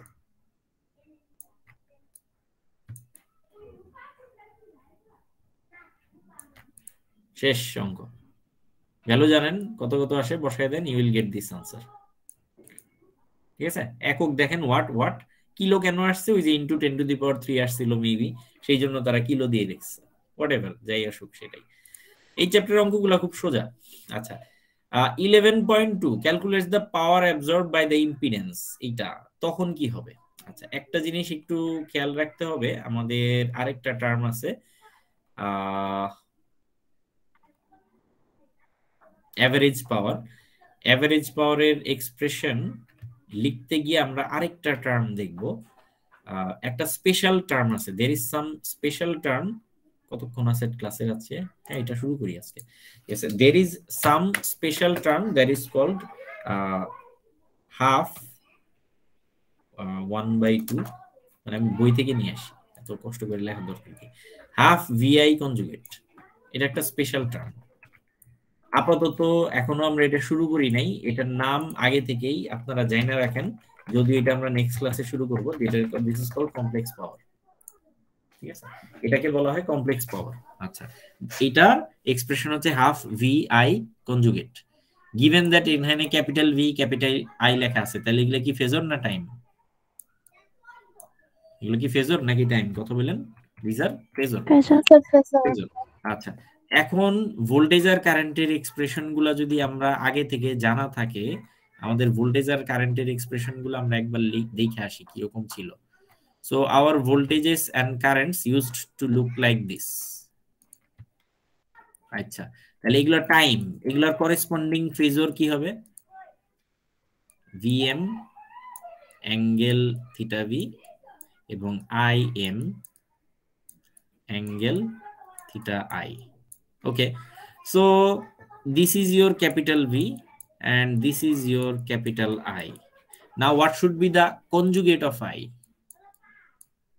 I conjugate কত হবে বলেন তো? কনজুগেট হলে কি হয়? অ্যাঙ্গেলের চিহ্ন চেঞ্জ হয়ে যায়। So half VI conjugate, this term becomes half এর জায়গায় half, V এর জায়গায় VM অ্যাঙ্গেল থিটা V এবং আই কনজুগেটের জায়গায় আই কনজুগেট, আমার লেখা মুচ্ছা গেল, ডাইনে চাপাই দেই, আই কনজুগেটের জায়গায় আই কনজুগেট। এবার আপনি জানেন দুইটা পোলার নাম্বার যদি মাল্টিপ্লাই করা হয় ইন সাচ কেস কি হয়, পোলার নাম্বার দুইটা গুণ করলে কি হয়, রেডিয়াস পার্ট দুইটা গুণ হয় এবং অ্যাঙ্গেল পার্ট দুইটা যোগ হবে। অ্যাঙ্গেল পার্ট যোগ দুইটা, হবে স্যার। তাহলে যোগ করতে গেলে theta V minus theta I, মানে theta V plus minus theta I, so which is theta V minus theta I, তাই না? কমপ্লেক্স পাওয়ারের এই টার্মটা, এইটাকে যদি এখন আপনি সাইনোসয়েডে ব্যাক করান, if you want to change it back to sinusoid, this will be the phase, sorry, this will be the amplitude and this will be, that will be the phase, theta v minus theta I will be the phase। আচ্ছা, এখন আপনি এটাকে লেখা আছে পোলার ফরম্যাটে, please change it back to rectangular form. Rectangular ফর্মে নিলে কি হয়, রেডিয়াস পার্টটা যা থাকে তাই, তারপরে থাকে cos theta, theta is this much, তাহলে মাঝখানে আমার যাইতে হবে cos theta, so I will type cos, মুখস্থ না থাকলে একবার ফর্মুলায় বসাই নেবেন, plus j into r cos theta plus j into r sin theta, আমি ওই ফর্মুলা করতেছি, j ইনটু হোয়াটএভার যা ছিল তাই, বাট দিস টাইম কোসাইনের জায়গায় হবে হচ্ছে sign, r cos theta plus r sin theta. So আমরা যেটা করলাম, আগের যে এক্সপ্রেশনটা ছিল সেই এক্সপ্রেশনটাকে আমরা রেক্টেঙ্গুলার ফরম্যাটে নিয়ে নিলাম। আগের যে এক্সপ্রেশনটা ছিল সেই এক্সপ্রেশনটাকেই হাফ ভিআই কনজুগেট যেই স্পেশাল টার্ম, সেই স্পেশাল টার্মটাকে আমরা আস্তে আস্তে রেক্টেঙ্গুলার ফরম্যাটে নিয়ে গেলাম। এইবার রেক্টেঙ্গুলার ফরম্যাটে নিয়ে যাওয়ার পরে আপনারা যদি একটু খেয়াল করে দেখেন প্রথম টার্মটা চেনা চেনা লাগে কিনা, কমপ্লেক্স পাওয়ারের রেক্টেঙ্গুলার ফরম্যাটে নেওয়ার পর ফার্স্ট টার্মটা চেনা চেনা লাগে কিনা খেয়াল করে দেখেন। ইনস্ট্যান্টেনিয়াস পাওয়ারের ফার্স্ট টার্মটা খেয়াল করেন। জি স্যার, সিমিলার। সিমিলার না সেম? Exactly same. ইনস্ট্যান্টেনিয়াসের পাওয়ারের ফার্স্ট পার্টটার নাম যেন আমরা কি দিছিলাম? কনস্ট্যান্ট। না না না, এভারেজ পাওয়ার। ইনস্ট্যান্টেনিয়াস পাওয়ারের প্রথম পার্টের নাম হচ্ছে এভারেজ পাওয়ার, ভুলে গেছেন? ইনস্ট্যান্টেনিয়াস পাওয়ারের প্রথম পার্টের নাম, কনস্ট্যান্ট পার্টটার নাম এভারেজ পাওয়ার, ঠিক আছে? সো এভারেজ হচ্ছে হাফ ভিএমআইএম আর অ্যাঙ্গেল গুলার বিয়োগফল, ভোল্টেজ মাইনাস কারেন্ট। আচ্ছা, তাইলে এইখানেও এসে আমরা দেখছি কমপ্লেক্স পাওয়ারের যেই ফার্স্ট টার্মটা আছে, রিয়েল পার্ট যেটা আছে সেটা এভারেজ পাওয়ার, এবং তার ইমাজিনারি পার্ট যেটা আছে, ইমাজিনারি পার্টটাকে আমরা বলেছি রিঅ্যাক্টিভ পাওয়ার। প্রচুর পাওয়ার, খালি এগুলোর নাম মনে রাখা লাগবে আর কি এই চ্যাপ্টারে। দিস ইজ কল্ড রিঅ্যাক্টিভ পাওয়ার, যেহেতু একটা complex number, this is called reactive power. R first part যেটা, এটার নাম যেহেতু রিয়েল পার্ট সেই জন্য এটাকে আমরা বলতেছি রিয়েল পাওয়ার। তো খেয়াল করে দেখতেছি আমরা, তার মানে রিয়েল পাওয়ার আর রিঅ্যাক্টিভ, রিয়েল পাওয়ার আর এভারেজ পাওয়ার আসলে একই কথা। So this is the average power. So একই এক্সপ্রেশনেরই দুইটা নাম পাওয়া গেল। এই এক্সপ্রেশনটার নামই হচ্ছে এভারেজ পাওয়ার, এই এক্সপ্রেশনটার নামই হচ্ছে রিয়েল পাওয়ার। কেন এটাকে রিয়েল পাওয়ার বলা হচ্ছে? বিকজ হাফ ভিআই কনজুগেট একটা কমপ্লেক্স পাওয়ারের টার্ম, কমপ্লেক্স একটা সংখ্যা। এই হাফ ভিআই কনজুগেট টার্মটাকে যদি আপনি পোলারে থেকে রেক্টেঙ্গুলারে নিয়ে যান, তার রিয়েল পার্টটা হয় এভারেজ পাওয়ার এবং তার ইমাজিনারি পার্টটাকে আমরা বলি হচ্ছে রিঅ্যাক্টিভ পাওয়ার। রিয়েল পার্টটার নাম এভারেজ পাওয়ার এবং ইমাজিনারি পার্টের নাম হচ্ছে রিঅ্যাক্টিভ পাওয়ার, ঠিক আছে? সো এভারেজ পাওয়ার পাওয়া যায় আরেকভাবে, কমপ্লেক্স পাওয়ারের রিয়েল পার্টটাকে যদি আমি নিতে পারি, উই ক্যান সে দ্যাট, তার মানে রিয়েল পার্ট অফ দ্য, এইভাবে যদি লিখি, real part of complex power is your average পাওয়ার। এই লেখাটা কি ভুল হবে? কমপ্লেক্স পাওয়ারের রিয়েল পার্টকে এভারেজ পাওয়ার বলে। আমাদের বইতে এই কথাটাই বলছে। এখানে খেয়াল করে দেখেন, আমরা যেই কাজটা এতক্ষণ করছি আমাদের বইতে এটাই করছে, যে আর cos থিটা হাফ ভিএমএম ব্র্যাকেটে আগে কমন নিয়ে নিছে plus j into r sin theta. আচ্ছা, তাহলে তার যে রিয়েল পার্টটা আছে that looks like the average power. So আমাদের বইতে বলছে যে real part of the complex power is called the average পাওয়ার। আচ্ছা, এই জিনিস জানা থাকলো। Another thing is that average power capacitor এবং ইন্ডাক্টরের জন্য অলওয়েজ জিরো। আবারও বলতেছি, ক্যাপাসিটর এবং ইন্ডাক্টরের জন্য average power always zero, because capacitor এবং ইন্ডাক্টর যদি পিওরলি ক্যাপাসিটিভ এবং পিওরলি ইন্ডাকটিভ হয় তাহলে তারা এক্স্যাক্টলি 90° অ্যাঙ্গেল তৈরি করে। ক্যাপাসিটর এবং ইন্ডাক্টর যদি পিওরলি মানে পিওরলি ক্যাপাসিটিভ হয় বা পিওরলি ইন্ডাকটিভ হয় তাহলে এটা একটা তৈরি করে, এটা হচ্ছে আপনার কি বলে 90° ফেজ অ্যাঙ্গেল তৈরি করে এরকম। তাহলে cos 90° value 0, so average power for capacitor এবং ইন্ডাক্টর ইজ 0। এই কথাটা মনে রাখলে আপনার এক্সামের সময় অনেক সময় বেঁচে যাবে। অ্যাভারেজ পাওয়ার ফর ক্যাপাসিটর এবং ইন্ডাক্টর ইজ 0। সো এই কথাটা এখানে বলা আছে যে ক্যাপাসিটর এবং ইন্ডাক্টর এদেরকে আমরা বলি রিঅ্যাক্টিভ লোড, আর রেজিস্টরকে আমরা বলি রেজিস্টিভ লোড। সো যদি কেউ পাওয়ার কনজিউম করে সার্কিটের মধ্যে, এসি সার্কিটের মধ্যে কেউ যদি পাওয়ার কনজিউম করে তো রেজিস্টর একাই। ক্যাপাসিটর বা ইন্ডাক্টর তারা পাওয়ার কনজিউম করবে আবার সাপ্লাইও দিবে। সো অন এভারেজ আপনার কাছ থেকে কেউ একজন প্রতি মাসে 15 টাকা ধার নেয়, আবার 15 টাকা ফেরতে দিয়ে দেয়। সে আপনার কাছ থেকে কোনো টাকাই আসলে নেয় না, প্রতি মাসে 15 টাকা নেয় আবার 15 টাকা ফেরতে দিয়ে দেয়। সো যা নেয় তাই আবার ফেরত দেয়। তাহলে অন এভারেজ সে প্রতি মাসে আপনার কাছ থেকে কত টাকা নেয়? 0 টাকা, 1 টাকাও নেয় না। So they R capacitor and inductor. But somebody আপনার কাছ থেকে প্রতিদিন লেটস সে 2 টাকা 2 টাকা করে নিচ্ছে, কোনোদিনও ফেরত দেয় না, সে হচ্ছে রেজিস্টর। সো ক্যাপাসিটর বা ইন্ডাক্টরের average power is always 0। Capacitor বা ইন্ডাক্টরের অ্যাভারেজ পাওয়ার ইজ অলওয়েজ 0। বারবার বলতে বলতে মাথায় হ্যামারিং করে এটা ঢুকাই ফেলেন। ক্যাপাসিটর বা ইন্ডাক্টরের average power is always 0। So example 11.2 এটা করতে গিয়ে দেখবেন যে এখন আপনাকে বসে পাওয়ার absorb by the impedance is এত এন্ড ভোল্টেজ ইজ এত। আপনি অ্যাভারেজ পাওয়ার বের করেন, অ্যাভারেজ পাওয়ার বের করেন। সো আপনি ভি বাই জেড করে আই বের করতে পারতেছেন।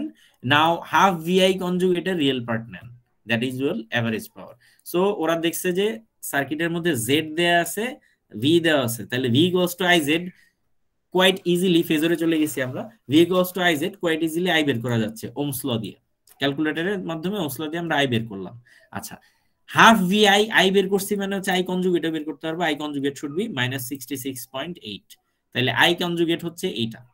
ওকে, আই কনজুগেটের এবার হাফ ভিআই কনজুগেটের রিয়েল পার্ট নিব, তাইলে আমি এভারেজ পাওয়ার পেয়ে যাব।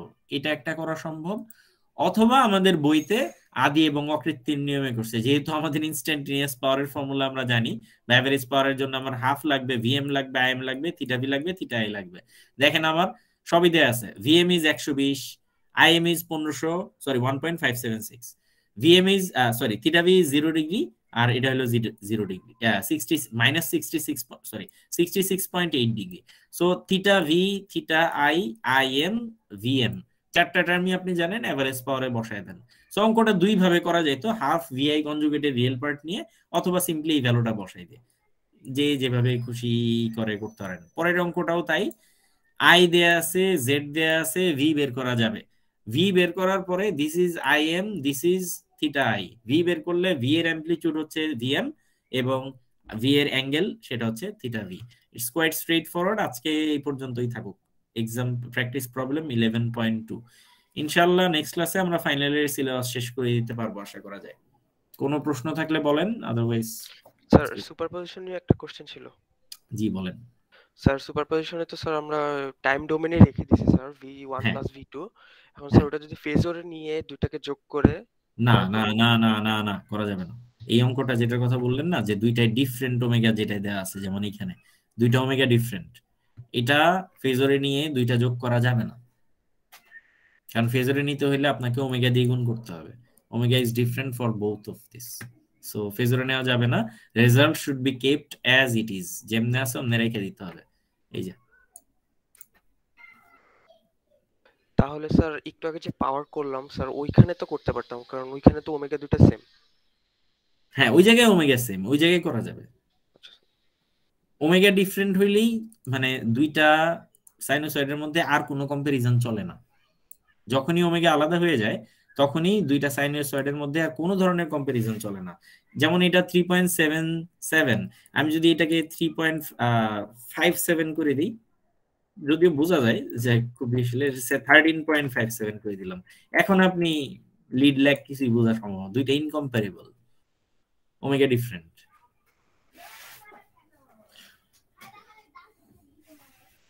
আর কোনো প্রশ্ন? ফেজরে দেওয়া থাকলে পরেও কি করতে পারতাম না সুপারপজিশনের ক্ষেত্রে? ফেজরে দেওয়া থাকলে করা যাইতো যদি দুইটা ডিফারেন্ট ফেজর আলাদাভাবে দেয়া থাকে, একই সাথে একই সার্কিটে দেয়া থাকে, এটা ইন্ডিকেট করে যে তাদের ওমেগা সেম। যদি ওমেগা ডিফারেন্ট মেনশন না করে, হ্যাঁ, ওরা সেম দুইটা ফেজর বলে দেয়, তাহলে আপনার এখানে কোনো দোষ নাই, আপনাকে তো ওরা বলে দেয় নাই যে ওমেগা ডিফারেন্ট। বাট যদি ওমেগা ডিফারেন্ট হয়, যেমন এখানে 5 আর এখানে 2 আর 5, ইন সাচ কেস ওদেরকে উচিত না এই ভ্যালুগুলো ফেজরে দেওয়া। বুঝতে পারছেন? জি স্যার, বুঝতে পারছি। Any other question?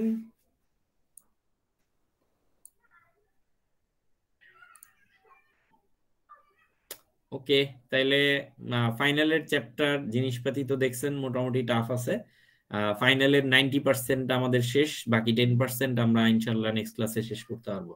ফাইনালটা mid 1 mid 2 repetition once again. Mid 1 এবং মিড 2 তে যা যা পড়ছেন, এখন অনেকের কপাল খারাপ লাগবে যে আহারে একই জিনিস পড়াই লাগলো, মিড 1 এর সময় কেন পড়লাম না, এরকম।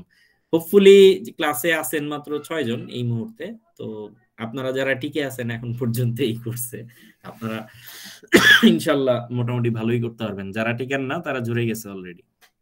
এটাই হবে, দিস ইজ হোয়াট, মানে life is a squid game or something. Anyway, ফাইনালটা মোটামুটি ভালো করে দিবেন, এবং ফাইনালে দেখতেছেন যে ক্যালকুলেশন যেহেতু এতটাই জটিল, সার্কিট নিয়ে খুব বেশি পেঁচানো হবে না। নেক্সট ক্লাসে সিলেবাস শেষ করার পর আমরা ওইটা শেষ করব। ইন দ্য মিন টাইম আপনার কাজ হচ্ছে আজকে দিনে ঘুমানোর আগে আজকে যা যা বলা হয়েছিল এগুলো একবার রিভাইজ দেয়া, মানে আজকে রাতে ঘুমানোর আগে। ল্যাব প্রজেক্টের জন্য এক্সপেরিমেন্ট 6-7 কমপ্লিট করে ফেলা এবং ল্যাব প্রজেক্টটা কমপ্লিট করে ফেলা। সাবমিশনের লাস্ট ডেট থাকবে যেদিন আমাদের লাস্ট ক্লাস ওই দিন, বাট তার আগেই যে কোনো দিন আমরা ভাইভা গুলা নিয়ে নিব। ল্যাব ভাইভার ব্যাপারে বলা হয়েছে 7টা এক্সপেরিমেন্ট, 7 দুগুণে 14 +1 একটা ভাইভার মার্ক, এবং ল্যাব প্রেজেন্টেশন এবং ডেমনস্ট্রেশন এবং ভাইভা, এই সবগুলা মিলে ল্যাবের প্রজেক্ট হচ্ছে আরো 10 মার্ক। এই হচ্ছে আমাদের 25। এই তো ফাইনালের সবকিছু। ঠিক আছে, তাহলে থ্যাংক ইউ ভেরি মাচ, খুদা হাফেজ। আজকে আমরা অফ করে দিচ্ছি এখানে। থ্যাংক ইউ, আসসালামু আলাইকুম। স্যার আসসালামু আলাইকুম। আসসালামু আলাইকুম।